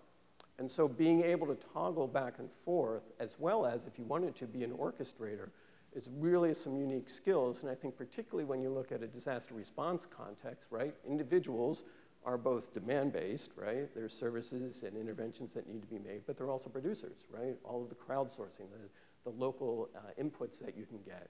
And so I think just as a frame, I think there's a lot of value in starting to frame some of the ways that the humanitarian and human rights and the development space could look forward as understanding these notions of platforms more effectively. Businesses are really starting to wake up. I think the circle in the middle tells a story. There's roughly about 10 to 15% of businesses. This is in a B2B space. This is not including a lot of the B2C spaces. But you don't want to be late to this party, right? I forget the metaphor, but it's, you don't want to show up to whatever the sporting event is in the fourth quarter and hope to be a meaningful player. So I think the key message here is it's now time to start to join in and to really prioritize this focus on platforms. And there's a lot of tensions, right? I think one of the big elements that's coming through is this notion of collusion and competition. There's signals coming out of the FTC and in The Economist of, hang on, all this data-driven kind of dynamic pricing could also be called collusion. And so the metrics, the understandings of how those platforms will work at scale aren't fully understood. There's a lot of tensions around local inclusion, particularly from the EU. Some of the big platform players, you could look at some of the challenges Uber and Airbnb are having are around local compliance and local regulations. And quite simply, these services were designed where local regulation was an externality, right? And that the play was, once you hit scale and once the service got embedded, you'd start to work your way through the legal system to chip away at rules one to another. When you really kind of dive into some of the VC firms and people that are looking at it, that's not necessarily kind of a going forward strategy for a lot of businesses. So more effectively, bringing policymakers and regulators to the table is going to be a key step forward. And so I think that, once again, is a really interesting space for the humanitarian space and the development space to start to more effectively design tech and regulators and policies from the beginning and not operate under the assumption, well, this is new stuff, those old rules don't apply to us. Actually, there's a lot of value and norms and harms that need to be addressed. So pivoting a little bit towards the data space and in the specific notion of international development, there's been no shortage of hype over the last 5 years, and I'll confess to being one of the provocateurs of that, of let's raise awareness, let's stimulate people on what the potential is for using data for good. And that could be in the very near term, in kind of crisis situations, or over the long term, over the 15 to 20 year time frame. I think one of the elements that is more effectively needs to be addressed even within that space are that entities and individuals focused on, we need data for 15 days, don't necessarily talk to the people of, we need data for 15 years. And in many instances, the data, the insights that's being captured could be the same bits, right? And so from a collaboration perspective and where insights could be shared is how can some of the long-term sustainable development goal communities more effectively link into some of the people, the emergency crisis responders. That's not to say that needs to be done blindly. I'll dive into that in a second, but I think that's one area just as a community where there could be some really interesting power. I think like a lot of things in life, this space is challenged by some very significant dimensions, and I'll spare you the pain of going through all of them. But I think first and foremost are the security risks. One of the strongest messages you hear from people is first, do no harm. And that despite all the magic and power and glory a tech-driven future could give us, we need to know the bright red lines of what not to do first. And if we can understand those harms, and then we can frame things more effectively, I think we'll have a better sense. But there's a lot of tech optimism and belief in the future, but I think we also need to recognize that, like, hang on, the cost, right, of getting this wrong, there is no reset button, right? And that the redress and using tech in ways that are inappropriate are ways that need to be more fully addressed. In terms of the challenge, right, despite that big spaghetti, plate of just different issues that are facing one another, there's largely been 3 areas that we've been focused on to frame that conversation. One's on the data deficit, right? You cut the world in half, the global north, it's a data deluge. The global south, in general, there's a data shortage, right? There's billions of people that don't have an identity. There are just lack of data sets. There's just a need to go out, measure. This community, probably of anybody, really understands the concerns around the data deficit. So how do we build those bridges? And I think one of the areas that we've been focused on between public sector, civil society, and private sector. There is a lot of data being generated in the global south by private sector, but it's some challenges to get to that. The notion of governance. How do we more effectively leverage risk-based approaches so that we can use data, but in a way that's contextually rich, it's relevant, it's trustworthy, and that it's bound, right, for a specific context and doesn't have this kind of unmanageable risk. And lastly, it's around the empowerment. How do we more effectively design the tools and the approaches for individuals so that they have a say? One thing I think you can safely say over the first 20 years of the web is that we've all roughly ended up on the wrong side of a one-way mirror, right? The people that collect and use data as we serve are designed, right, the economics to roughly keep us in the dark for all the various ways that it's used and monetized. That's fine. We've all clicked I agree, right? But I think there's also a little bit of concerns that going forward, the next 20 years of the internet doesn't need to be based around those same power relationships, right? Individuals could have a more effective voice and say and insights on how data buying about them is being used. And I'll give another shout out to our friends at Microsoft. They've been leading that charge for, I think, 5 or 6 years as far as what that empowerment inclusion could mean in terms of real change. So in terms of the data deficit, I think there is a huge set of entangled risks. And you can read this, I'll be happy to walk you through, but from the geopolitical, the government, the commercial, the security risk, there's no shortage of reasons for a private sector to not share data.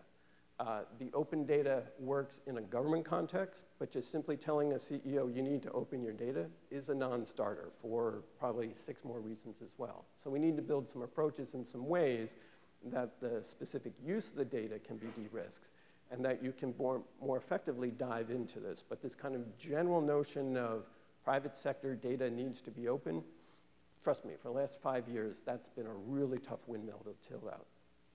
So I think in terms of chipping away at that, if we look at there's certain data processes that get optimized, these are known questions, these are known results, just the way you operate, we just need more data that's faster, cheaper, better, right? And we're getting that, right? I think the challenge there is information management. How do you use that data to get the results that you need in your day-to-day operations? There's also the need for the discovery, to get the data scientists literally in a test kitchen, right, with airlock doors and white robes and everything to experiment, to learn and use the data. That's a different value prop. And in many ways, some of the leading education institutions at Harvard and MIT have done that, but we need to more formally recognize that we need these labs, right? And that kind of test kitchen metaphor also means that the first people that get tested, it doesn't get shipped out, you know, to the world. Only a few people, right, would get to use and experiment. And then the third level is, okay, we figured out some new models. We figured out some new approaches. We've got some innovative questions. We discovered questions we never knew to ask before, and now we need some new data sets. And how do we access that? And I think that's a big pivot. I think that's one we're starting to nurture, is that the data doesn't need to be open, but the APIs do. If you had a known question, right, that's an auditable and true and fair algorithm, it can query a variety of different private sector data sets, and that's quite frankly how a lot of business gets done today. So if we can start to embrace this notion of using APIs as a way that the questions that can be answered, I think that's some really interesting ways that we can move forward. There's a pilot that the forum and others have been kind of nurturing. It's called the OPAL Project for Open Algorithms. Happy to talk to you in more detail, but what it is it's basically building up a certified bank of algorithms, of weather, of population movements, of highly anonymized data that sits behind a private wall, and it gets queried, right? And where the oversight and the governance comes in, are these questions true, fair, accurate, and who's asking the questions and how are they going to be used? So it's less about the data and more about how it's being used. The governance, this notion of privacy, this is a word that I think is probably one of humankind's most conflated and problematic words, only in the sense of we all recognize it, but we all define it differently. If we did a quick poll, we'd all come up with different differences. And so one quick way, and this is kind of diving into literature, is if we can unpack the specific harms around privacy and recognizing that there's harms around surveillance, right? There's harms around aggregating and disclosing who you are or backing into quote-unquote anonymous data, right? That can be relatively easily, you know, you can find who people are through the mosaic effect. Telling secrets about one another, disseminating information, just being intrusive, right? The peeping Tom. There's a whole set of different harms. And so when you use the word privacy, try and get past that and speak to what are some of the specific harms, right, that are being implemented. There's a variety of other elements that are starting to drive this lack of trust in data, the legal uncertainty, some of the technical weaknesses, just the institutional norms. You know, we'll get by. We've got some trade-offs to make. The kind of lack of stewardship and ownership of it. And lastly, some of the commercial incentives, right? The economics that are building the data economy are about forward transfer. You know, this is a non-rivalrous good. I can copy it infinitely, and if people will pay me for a copy of this data, I can make some money off of it. And so that's basically how the economics have been fueled, and so we need a different model for how the data can be more effectively used and leveraged. I'm going to skip through some of these slides real quickly, but basically, one of the elements that's important is if you start to adopt a risk-based approach for using data, which is to concretely identify what the types of harms that you're looking at multiple levels. So you've got harms at the individual level we could all feel. You've got harms at the community level, which quite frankly in a development context is the primary class of harms, right? It's what happens at the community level, at gender level, at ethnic bias. And so what the concern is that we get all caught up around privacy, but it's discrimination and racial bias, which is probably the most severe and likely harm to happen once this sector moves into it. So that, to me, is a big concern. In terms of a framework, This is relatively 1990s risk assessment approaches. I'm sure that, you know, if you get some people in there, we can start to up the game here. But generally, if you just look at it first, identify your impact, identify your risk exposure, take action, then balance, rinse and repeat. Those are some of the key elements of pragmatically what you can do around data. There's a lot of upsides and downsides to using data at multiple scale. Real quickly, these notions of the harms can change at different phases in the value chain. So not only do you have a variety of different risks in terms of the scale, you have them at different points in the collection, storage, processing, and dissemination of data. And these kind of things below just start to unpack the various harms you're going to have in terms of just privacy, right? I haven't even touched discrimination. So this is a complicated problem, right? But frameworks, taxonomies, and understanding it, I think, is going to be a way forward so that we can really understand what the specific likely and severe harms are versus being navigated by fear, which is just kind of unrational anxiety. This last one around the empowerment of individuals is probably the most important one, and I probably babbled too much at the front end and should have devoted more time to this one. This, too, is one of the truth to power elements, and right now, one of the biggest concerns is that we don't really understand individuals' concerns around data, particularly the most vulnerable. And so the research, the time spent out in the field, is anybody from Internews here? I'm not sure if you've seen the tremendous work in understanding local information ecosystems, the trust, the influence, and what do people need, and how can data be used to address that. And so the big pivot from the empowerment is we can't look at data as a means in and of itself, right? It's a step, it's a tool, but ultimately we need to understand and really start to more effectively bring those voices as we design solutions. So I think the other element too is that in the notion of the data that's being created, there's stuff we all create. We talk about this speech, right? It's me, I know I'm giving it, the forms you fill out.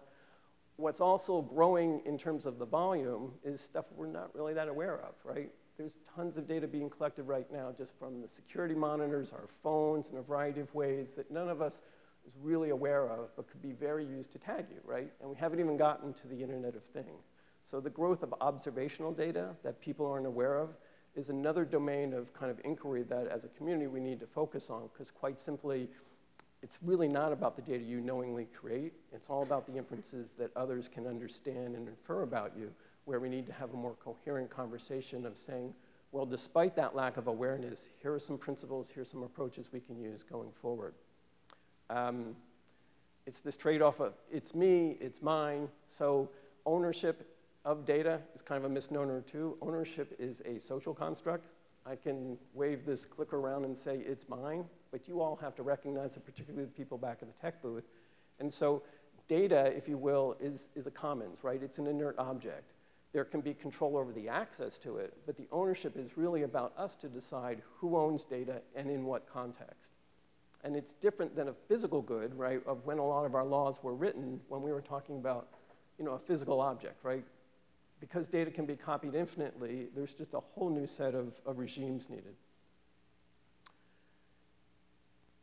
So in summary, I think one of the big things, despite all of the promise and the hope of all the various technologies, one of the key things that I think is important, particularly in the context of the fourth industrial revolution, are how well are we listening, right? The needs of the individuals, the most vulnerable, is that one of our top priorities, and are we leveraging all these new capabilities to really, really understand, you know, what's most important?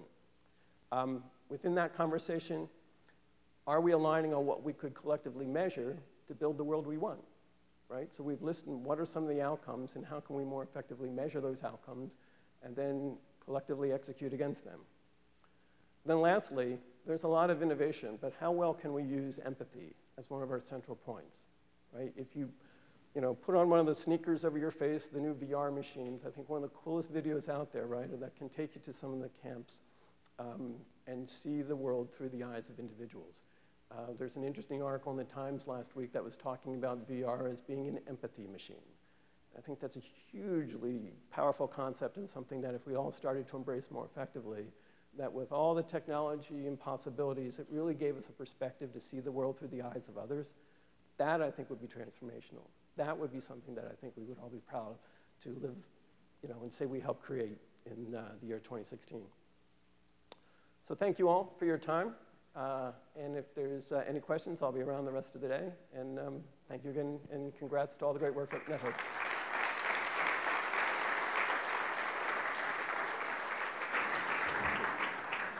Thanks, Bill. We're going to segue quickly now to Lauren Woodman, who doesn't really need an introduction. I do have one public service announcement. The NetHope staff will have a small meeting right during the break in the back here. But digital transformation is the spotlight today. So, Lauren, do you want to put a bow around it? Yes, I want to put a bow around it. Hi, everybody. How many people stayed up last night and watched the Seahawks game? Come on, seriously? My goodness. How many people stayed up last night and counted down till it was the last day of this election? All I could think of this morning when I woke up was when President Ford gave his inauguration address after he took over after the Watergate scandal. His opening line was, "Our long national nightmare is over." And I kept thinking that might be appropriate for today, that this long national nightmare of an election is over. I don't care who you support. I'm tired of the conversation. And I feel very badly for the people who live in the battleground states where apparently there's been nothing but political ads on for several months. So I'm quite sure that there will be some heated discussions or energetic conversations in the bar this evening. And we will certainly be down there having a conversation around that. I want to thank Mary and Bill for teeing up and really exploring in some depth the impact that we're seeing coming from the changes that are happening that we're collectively calling the Fourth Industrial Revolution. As Mary pointed out, there are some tremendous benefits, and there are also some risks that we need to think about how to manage. As Bill pointed out, the issues that these changes raise are exceptionally complex. And given the speed with which these changes are hitting all of us and the speed with which they are creating opportunities for all of us, it is incumbent on us to think about them and think about how we engage and how we in the NGO sector want to be part of a conversation around how we shape questions of privacy and inclusion and security, and so on and so forth. I want to spend some time today, though, thinking, talking, bringing together a number of threads that we've heard over the last couple of days around where I see some opportunities for us as a sector, and where I see some opportunities in particular for those of us inside the NetHope family, our partners, our member organizations, partners. That broader community, I think, has some tremendous opportunities sitting in front of it, given all of the changes that we see happening. I want to start with the notion, though, that we have to start with the idea of change. And everyone's heard the adage that, what got you here won't get you there, right? So there are fundamental changes happening in the sector around us, within our sector, within the technology sector, within the broader economy. And if we sit back and just sort of watch it happen and let it happen, then we might not like the outcome on the other end. And so how do we think about what we need to do in order to change, in order to get there, to get where we want to be? This is Charles Darwin. He is often this quote is often attributed to him. It is not the strongest or the most intelligent of the species that survive, but those that are most adaptable to change. It turns out Darwin didn't actually say that. That was a business professor in the 50s who was paraphrasing Darwin, and it got misquoted somewhere, including being engraved on the marble floor at California State University. In one of the science buildings where they have since taken off Charles Darwin. They've had to go back and buff Charles Darwin's name out of it as it not being attributed to him. It is, of course, what he thought, the whole idea that he posed up, but it was actually, anybody remember the guy's name? Leon Messenger, something like that, who actually said that portion. But the idea behind it is right. We have to change. We have to change. Our sector has to change. our organizations have to change, and we ourselves have to change. The way we think about the way we approach our work, the way we think about the way we approach our role inside our organizations, we've got to adapt to the changes that are happening. So I want to spend a little bit of time just kind of summarizing some changes that I see happening. In the nonprofit sector, in the international development sector, there's probably 4 big buckets of changes. One is scale and complexity, right? The problems that we face are simply getting harder. They're getting more complicated. There are more actors involved in creating and solving those problems. And I thought it was instructive yesterday that Jonathan Reckford's comment was, please fix the complexity. Now, he was thinking about complexity on the solution side, but the idea that we're all struggling with this notion of complexity, I think, is one that hits us on both sides, both in terms of the problems that we're trying to solve and in terms of the solutions that we try to bring to those problems. Two, even as those issues become more complex and even as they scale, there aren't equivalent increases in resources that are available to them. That panel yesterday was great. They essentially gave me all the data I needed. Michelle Nunn's comment was, I don't see resources increasing in any meaningful way in the future, right? It's just not happening. There's no way, you know, to keep it in a linear way, to keep putting enough resources behind to meet all of the problems that we will continue to face. The participants in our sector are changing rapidly. For long-established NGOs, I am sure if the folks that started CARE many, many years ago or started Habitat many, many years ago, although I realize the Carters are just down the street, but you know, could come in and take a look at the sector around. The number of participants in the sector and the way that they act and how they're shaped and how they're formed would probably be quite different than what they had expected.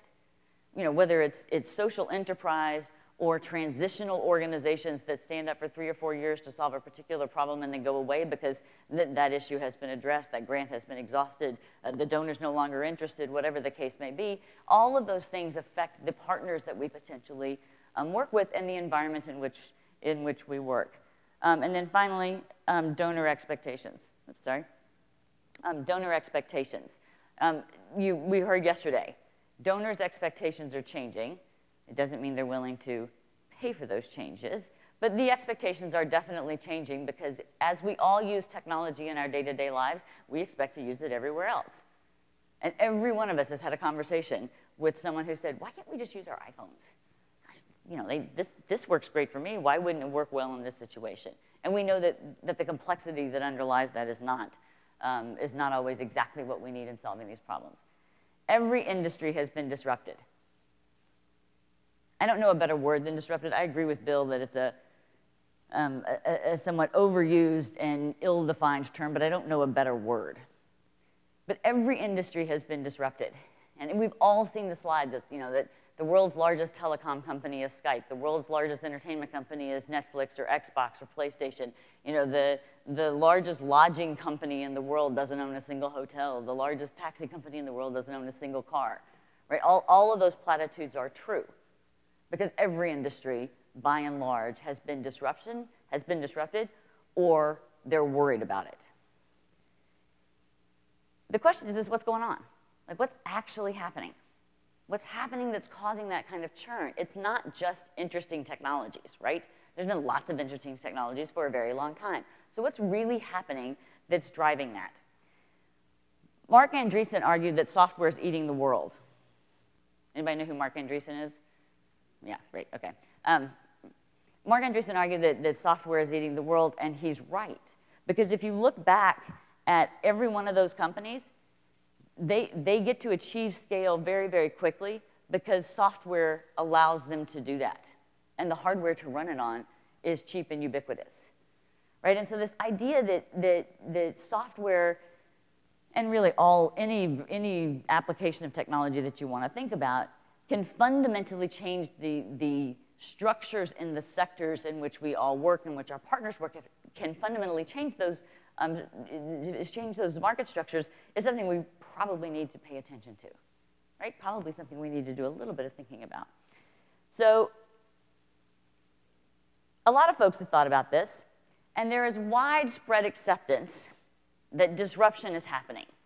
HFS Research did a study earlier this year, and 100% of CEOs that they asked, give or take some change, 2,500 CEOs, 100% of CEOs said disruption was happening in their sector. So I think we can argue that that is a overwhelming majority of folks that are concerned, right? 72% of CEOs, and this one came out of PwC, argue that the next 3 years in their sectors will be more important than the last 50.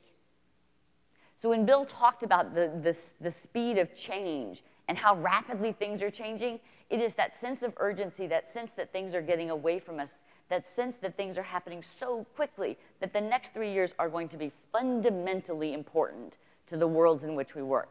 Now, I don't know if the speed is actually increasing, or if it's just that technology touches so many things, and therefore we see speed in lots of different places, that the perception is that the speed is different. But whatever it is, there is a real sense of urgency out there. What's interesting is that widespread acceptance doesn't necessarily extend to our sector. And where 100% of private sector CEOs that were surveyed think that disruption is happening, only 52% of nonprofit CEOs think that disruption is happening in their sector. That scares me. That's really, really scary, because it's not like it was 100% and 97% and we were within the margin of error.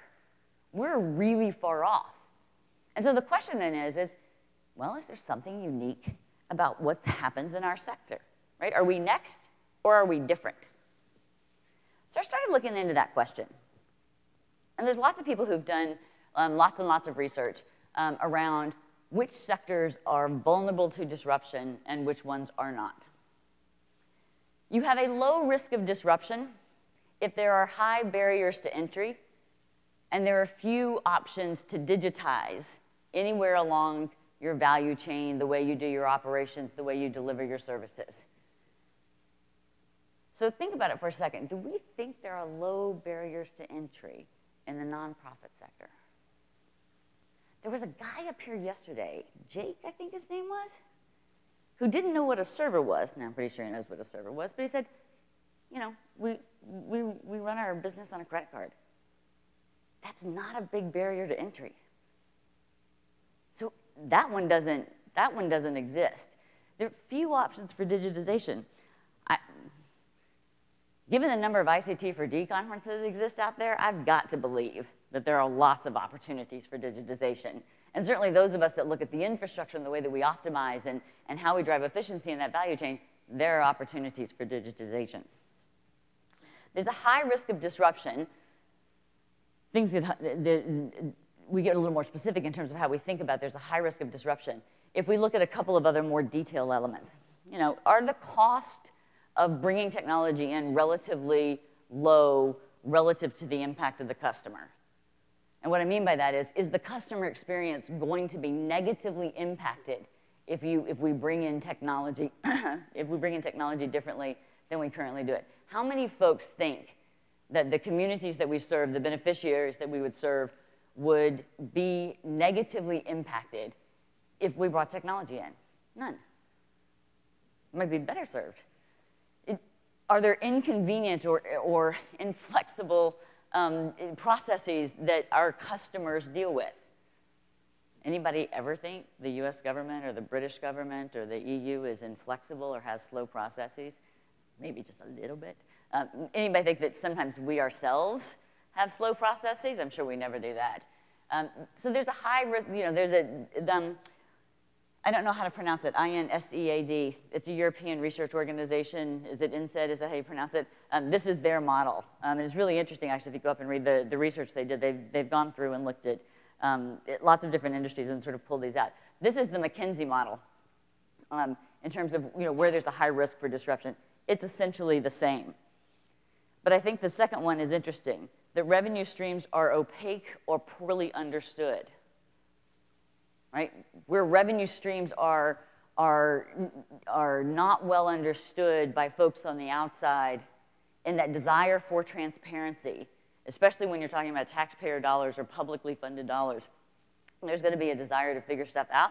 And I think it's safe to say that nonprofit financing is about as opaque as it gets, right? So there's an opportunity there to disrupt.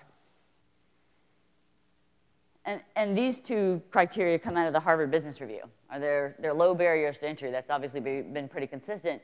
And are there large legacy business models that drive the majority of the revenue in the sector? And since most of our business models haven't changed in the last, well, ever, I think it's safe to say that we've got some legacy business models that are driving the majority of our revenue. So the risk for us is high. And so the question is how do we respond, right? I thought about just walking off the stage now and being like, oh, woe is me. Good luck, everybody, have a great time. It seems unfair. So how do we respond? Because I don't actually think it's all doom and gloom. I think there is an opportunity for us to self-disrupt. And again, I agree with Bill, I hate this word, but I don't know a better word, right? How do you disrupt yourself? Disrupt yourself or die. There's lots of great logos from about 7 or 8 years ago, every slide at every IT conference out there, so you can go look at them, and I couldn't find one that felt appropriate. But I think we have to do it in context. I think we have to do it in context and say, what's actually right for us, right? We're the nonprofit sector. We are different.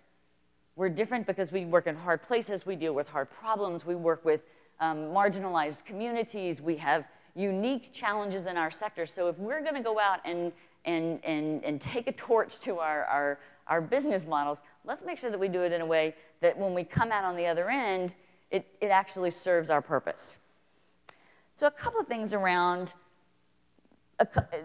things that I think are particularly unique about our sector, or the way that I think we ought to think about this, that we should shape that. One of the things that I think is true, and you certainly heard it in Jeannie Ross's conversation yesterday, is the ubiquity of technology, the low cost of technology has led to engaged constituents everywhere. Everybody's got a cell phone, right? And what it's resulted in is Uber. How many people get frustrated if you can't do something on your cell phone these days, right? Remember when it was exciting when we could do something new on our phones? And now if you can't get it done, it's frustrating as it can be, right? I get so frustrated that the United app, doesn't let me check flight status, whereas Delta doesn't let me buy on my phone. I realize it does it on my phone, but I still haven't made the jump to an iPhone. And when I do, I too can have that service. But everybody's got a cell phone, and we have certain expectations around that. And it turns out it's not just folks in the developed world, right? It's everyone. And as those price points continue to go lower and lower and lower, we know that everybody's going to have one. So we've got to think about what does it mean to have engaged constituents. And we've seen it happen not only in the sector, but certainly in the conversations inside this organization in terms of what does it mean to engage with your constituents in a way where you are co-creating solutions that support the development of the communities in which we work. That fundamentally changes the way that we think about our own work. But it happens because we've got engaged constituents that we can work with. The ubiquity of data. We should probably play data bingo next year, and every time somebody says the word data, you get a quarter or something. Like we could make this happen. But I think the ubiquity of data, while it is an overused phrase, it is something we are all struggling with. As Jeannie said yesterday, data is either going to kill you or lead to your success. It's one of the two. The good news about data is it can lead to better insights and better response. It can set expectations for greater impact, both within our organizations and within our partners. But it also fundamentally changes the way that our traditionally hierarchical decision-making gets done inside the sector. If empowered folks all throughout the organization can challenge the long-held belief of the people who know the answer, that makes decision-making fundamentally different. And if data is out there all over the place, and you can be part of that conversation, even if you weren't invited, and I don't mean you personally, but your constituents and communities in which we work, then doesn't that change the way we think about how decisions get made? And doesn't that change the way that we think about the way our organizations work and the way we work with one another? There's also a real reality around shifting economics. And I don't really mean the economics in terms of dollars and cents, but really the economics in terms of the dynamics of the sector. So I want to take a little bit of time and talk through this for a second. And this is the third-ish. We're in the fourth industrial revolution, which is the third wave of disruption in the digital era. We could probably make some very complicated outlines, which would be kind of a lot of fun. But if you think about the way that disruption has happened since technology became increasingly ubiquitous, the first wave was all about the deconstruction of the value chain and about scaling content and services broadly, right? So think about when the web came up, all of a sudden, you could distribute content and services and value on the web to lots of people at very low cost, right? And then you could use that free content that could reach great scale to disrupt other business models. The best example of that is when Microsoft started selling PCs with the Encarta CD, and in the Encyclopedia Britannica went out of business, right? It just totally disrupted that model because the content allowed us to do something new and different, and to leverage one business to disrupt another by creating a product that was more attractive than it would have been without that additional, now low-cost asset. The second wave came when we stopped looking at just the breakup of the value chain, and we actually started looking at how we get greater economies of scale through the collection of lots and lots of little pieces. Think Wikipedia, right? When Encarta went away, and it wasn't coincidental, but Wikipedia is a tremendous asset made by a lot of people doing a little bit of work, right? Facebook, the value of Facebook, is that there's lots and lots of people on there. You can find your high school prom date, right? Because you can chase all the little pieces that are all the way through that.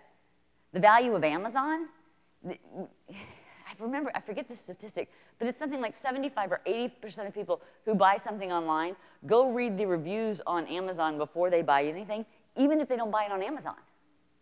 And that whole value chain of being able to check something and get reviews on it is because lots and lots of people have written 3 paragraphs about this shampoo or that book or those boots or this spoon or whatever the case may be, and that has dramatically enhanced the value of the platform itself upon which Amazon is built.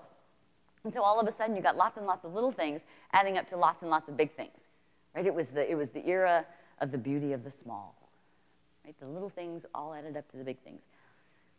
We're shifting that now, and the result, as more and more of those little things have been built on top of platforms, the value of the platform itself now, right, is really where there is core value.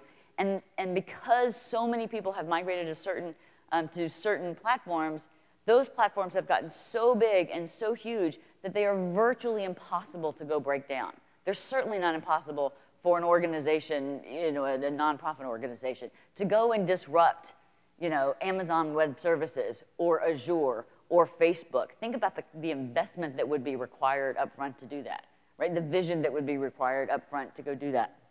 It's just not going to happen. So we start building on top of those platforms, right? That's where the differentiation starts happening.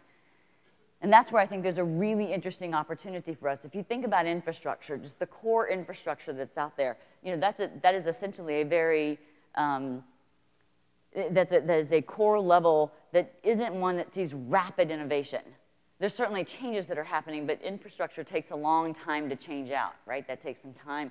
And it's not something that most individual organizations do. The next layer up, these platforms upon which things are now being built, are becoming the level at which we are all now beginning to build on top of, right? We're not going to go recreate these without a really significant disruption in a very expensive place for another organization to come in and do it. Big organizations can go and fight at that level all day long. NetHope, even with all of its members, we're not going to go disrupt that.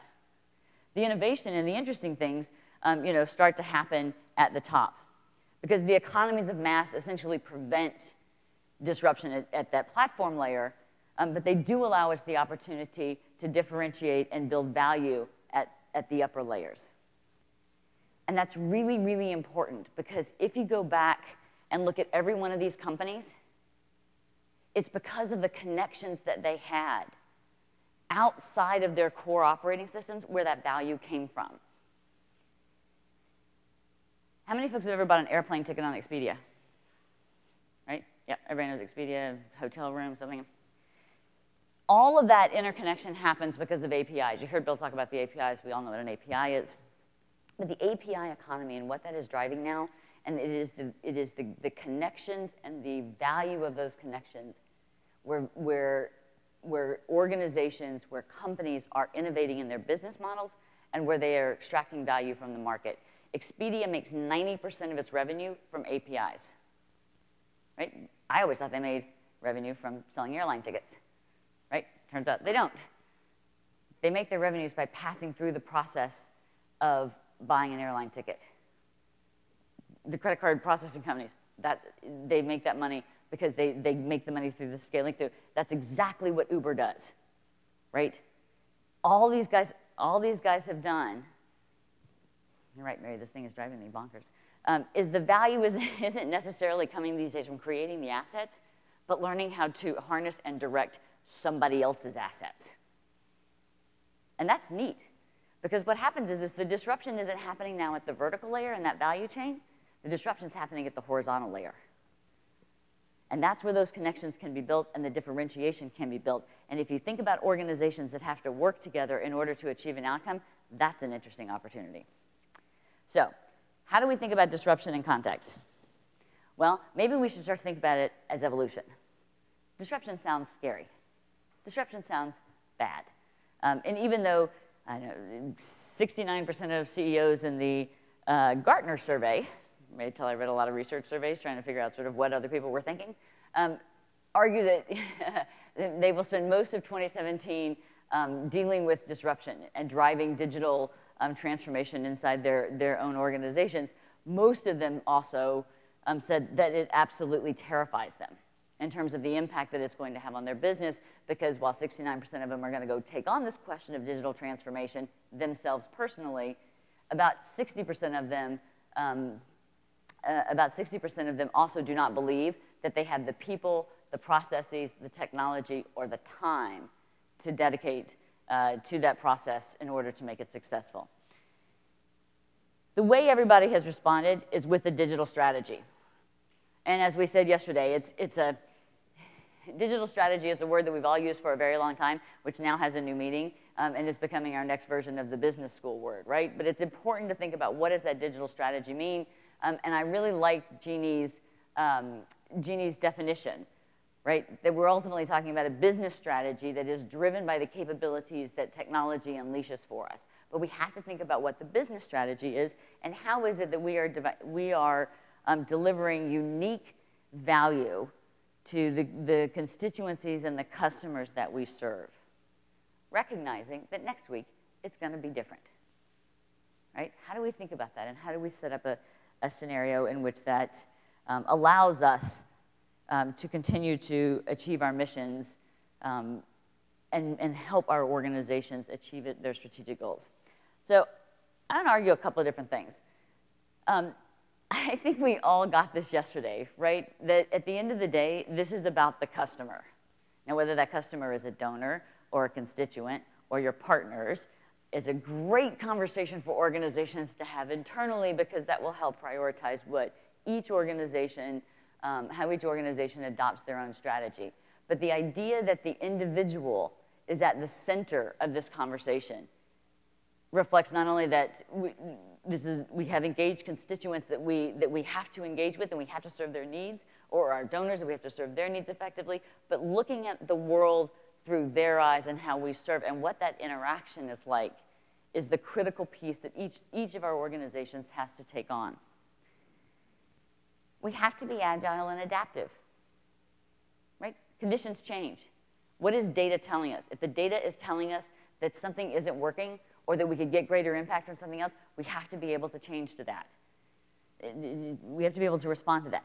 I know there's lots of restrictions on that. I was having a conversation with one of our members recently about the disincentives that we often have in working with institutional donors in terms of if we know that something isn't working, we would love to be able to go out and change, but grants aren't necessarily written in a way that allows us to go and do that.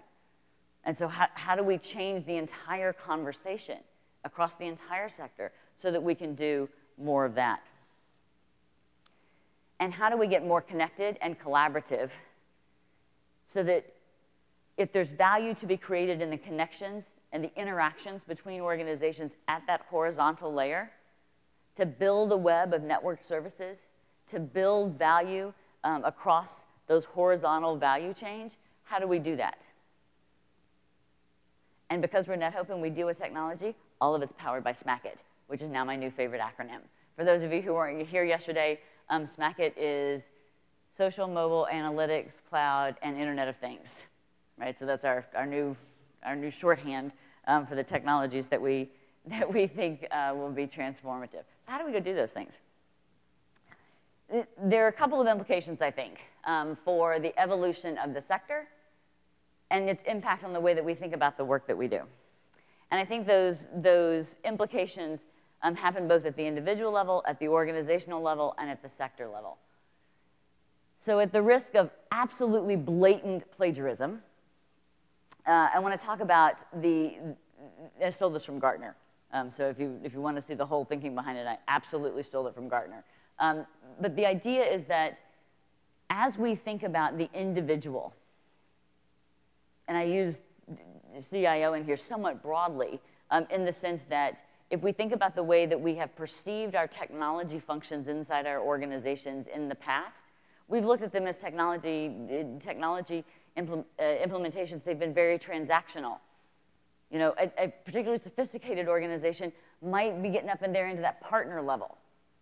But very few of our organizations are thinking at a strategic level where we are thinking about these horizontal connections. We are thinking about how do we extract value, not out of getting better, faster, cheaper. That's a race to the bottom, and at some point in time, there is no more squeezing to be done. So how do we stop thinking about lowering the cost of, stop focusing so much on just lowering the cost of doing business and instead increasing the return on the investments that we've got? And I firmly believe that if you look at these shifts that are happening in the marketplace for a sector that works together and where value is being created by those connections, that is an opportunity for us. That is an opportunity for all of us to be able to work together more effectively and create that value. For those of you that heard me talk yesterday a little bit about some of the work that we'll be doing around technology leadership and building organizational capacity within our member organizations, it will largely follow this kind of thinking, right? So we're looking at that trusted ally role there and thinking about what does that mean and how do organizations support that kind of talent development and how do they absorb and leverage that kind of talent development. And I think that's really important because while we have seen over the last couple of years, you know, a real interest in this idea of a chief digital officer, if you look at, you know, retail and media, which have always been sort of the first to get disrupted and the bellwethers of what disruption is likely to look at, the chief digital officer now is completely passé. We don't have one of those anymore. We're back to CIO, along with the chief data officer, a chief analytics officer, and a chief growth officer. So it doesn't really matter what you call it. The idea is that bringing together a digital strategy ultimately depends on a vision that you can execute against and that requires an entire organization to take a fresh look at. That requires someone who, quite frankly, is project managing that piece. There is not a CDO, CIO, CEO, insert your favorite letter here, O, that would be able to drive an effective digital strategy without an entire organization getting behind it. But certainly those that understand and can pull the levers in the technology space have a critical role to play, if not lead. And so we'll be spending a lot of time this year and frankly over the next couple of years thinking about what does that mean, not only leadership at the organizational level, but at the sector level. What does it mean? What do our implications mean, pardon me, for an individual organization? Again, blatant plagiarism. If you go out and search PwC digital strategy, McKinsey digital strategy, Accenture digital strategy, BCG digital strategy, HBR digital strategy, they're all essentially the same. Some of them have 10, some of them have 7, some of them have 3, but they all essentially say the same things. It's all about the customer experience. Whether that customer is wherever in your organization and wherever your body of work, it's about the customer experience. 2, you have to define and expose those transactional, the operational processes so you know where you can automate them and where there are points of intersection. Data has to get integrated into that process, both because it's going to tell you how to make decisions based on actual data, as well as generating data to make future decisions. How do you focus on value and not activities, right? Is what we're doing good? I don't know. How do we measure? In a world where we are shifting the way that we think about things, what are the new KPIs that we bring to the table to think about whether or not we're creating value? And how do we build value through others? And that really should say, and with others, right? Because it's that interdependence that's going to get us there. And then what does that mean for NetHope? Well, if you look at the opportunities that we have to build connections in between organizations, we really have to kind of take that down a level. Maybe not down a level, maybe up a level, depending on how you want to look at it. But we really have to sort of look down at the technology layer, right? The actual technologies that will facilitate that kind of interaction. And in order for NetHope members to build connection between NetHope members and their partners and their private sector partners and everyone else, quite frankly, in the broader ecosystem, there has to be there are essentially 2 or 3 questions that have to be answered. And the critical one is trust. And part of that trust is making sure that we are aligned on what kind of security and data management and data sharing and data protection that we're all going to agree to. And as Bill pointed out in his talk, it's not super simple. It's actually quite complicated, especially when you're dealing with personally identifiable information. So how do we start thinking about, and for those of you that have been involved already, you know we've already started thinking about, how do we start thinking about the types of security best practices and the types of security practices, security protocols that will actually help us know at some level of certainty what we're dealing with on the other end of a transaction that increasingly is dealt with by software, right? And increasingly isn't you and I sitting down, having a cup of coffee, getting to know one another, feeling good about the transaction, going home and thinking about it and saying, yes, let's do some business together. What really happens is algorithmic business. It's happening at a speed that does not allow a cup of coffee. And so how do you make sure that you're building in the right protocols? How do we make sure that we're treating data the same way? How do we make sure that we all have the same principles that are guiding the work that we're doing so that that business can help, so that that business can be done? How many folks have been to ITT? Anyway, if then the acronym for if this then that, right? Was it ITT something or .com? Has anybody seen this site? Right. You guys have seen this? Okay. So think about how amazing that is, right? APIs used to be hard and scary. They are now publicly exposed. So when you get a mail in your Gmail account, it will automatically ring, you know, Siri, or Siri will call you, or Alexa will do something. I don't know. All of these things have female names, which I find is fascinating. But you know, like all of these things happen. If I get a mail from this person, put it in my calendar, and I don't even know, it just shows up. And that's not because I have some amazing administrative assistant who was just proactive. It's because a computer interaction on a website, who knows where, did that for me by monitoring the services that I have in the cloud. So think about that now sort of exploded out and how we might be able to leverage that from a development perspective, and the question around what are the rules by which we're going to play by to protect the people that we're trying to serve become critically, critically important. And so we at NetHope will start thinking about those types of things and pulling those things out and building on the work that members have already done this year around pulling together security and data protection standards. Standards is probably the wrong word, but my idea. So I think we have to change. I don't think we get to sit around and wait for someone to tell us what to do next. I don't think we get to sit around, and I'm not saying that we generally do, but I don't think we get to sit around and say, hey, you know, this technology thing, it's really changing very quickly, and it will be interesting to watch what happens. Technology has gotten so integrated into everything that we do. It is so much a part of our lives. The idea that digital is only technology is wrong because it's the entirely different way of thinking about things and about a different way of doing things. And the reason that we can think about digital and not just IT is because technology is part of everything. It's part of all of the different processes inside our organization. And it turns out when something gets that broadly spread, we get to kind of put our arms around it and say, how can we make this work for us? How do we make this help us achieve our missions better so that we can serve the constituents and the communities in which we work more effectively? And I think we have to change because while, especially from an IT perspective, so much of our work over the past eons has been internally focused. How do I make internal processes work better? How do I lower my costs? We are now inherently flipping that.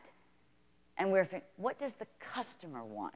What do our external partners want? How do I build connections outside of my organization? How do I look beyond my organization's goals itself and find partners and new opportunities for me to leverage for the benefit of my organization? And that's fundamentally different. That's fundamentally different than the way we've thought about IT for many, many years. And it gives us a new opportunity to have a tremendous impact in the communities in which we work. It is not easy. It's not going to be easy in an individual organization. It is going to be wildly terrifying, right? The disruption in a sector is going to be wildly terrifying. Rapid change is wildly terrifying. Even if it's going to be fun terrifying, it's still going to be scary because we're just not sure what comes out on the other end. But I think it's going to be awesome. And I think it's going to be an incredible opportunity for us to be able to look back and say, had we not been active participants in that change, who knows how it would have turned out? Maybe we wouldn't have the impact that we have today. But because we stepped up and because we did something amazing, whether we just do it in our own organizations, our own departments, or if we just encourage people to think bigger because the tools allow us to do so, or if we say, let's really go do this, and we take it by the reins and we run with it, I think we're going to look back and say, that was a moment in time when the technology and the environment in the market really came together to give us an opportunity for transformational change. And I think it will be really fascinating to see how we all collectively build on a 15-year history of collaboration and cooperation to do that together with our technology partners and with the communities in which we work. So with that, I will simply say thank you for the opportunity to at least be part of the conversation. Thank you for coming this week to have this conversation. And thank you for telling me how wrong I am during the break and over the course of the next couple of days. Thanks, everybody.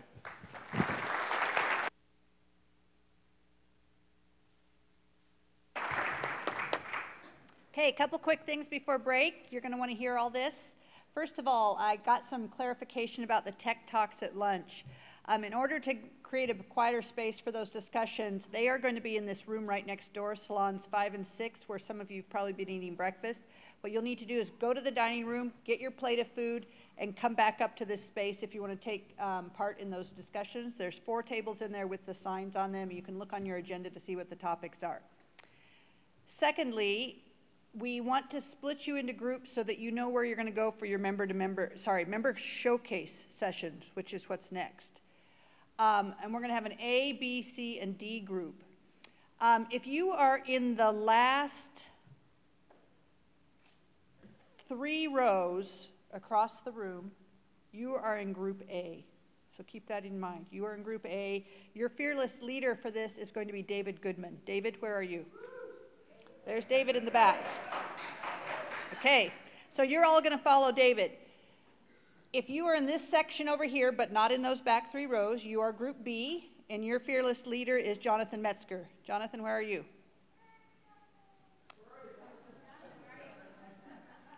Jonathan is here. He got my text. He knows he's supposed to lead you. So Jonathan will be your leader. There he is. There he is. If you're in this group right here, but not in the last 3 rows, your group C. Good. And your fearless leader is going to be Forrest Wilhoit. Forrest. There's Forrest. And if you're in this group, but not in the last 3 rows, you are group D, and Alex Alpert, also in the back of the room, will be your fearless leader. So go to the room numbers for starting with your letter. So if you're group A, you go to room A. If you're group B, you go to room B, et cetera, et cetera. Your leaders know which order you're going to go in. I will say it briefly, but you don't have to remember it, because if you follow your leader, you'll get to the right place. After you're in A, you're going to go to B. After you're in B, you're going to go to D. After you're in D, you're going to go to C. And after you're C, you're going to go to A. And basically, you're just following the order the rooms are around the place. So at the end of the break, which is in 20 minutes at 11 o'clock, please get to your starting room. Thank you very much.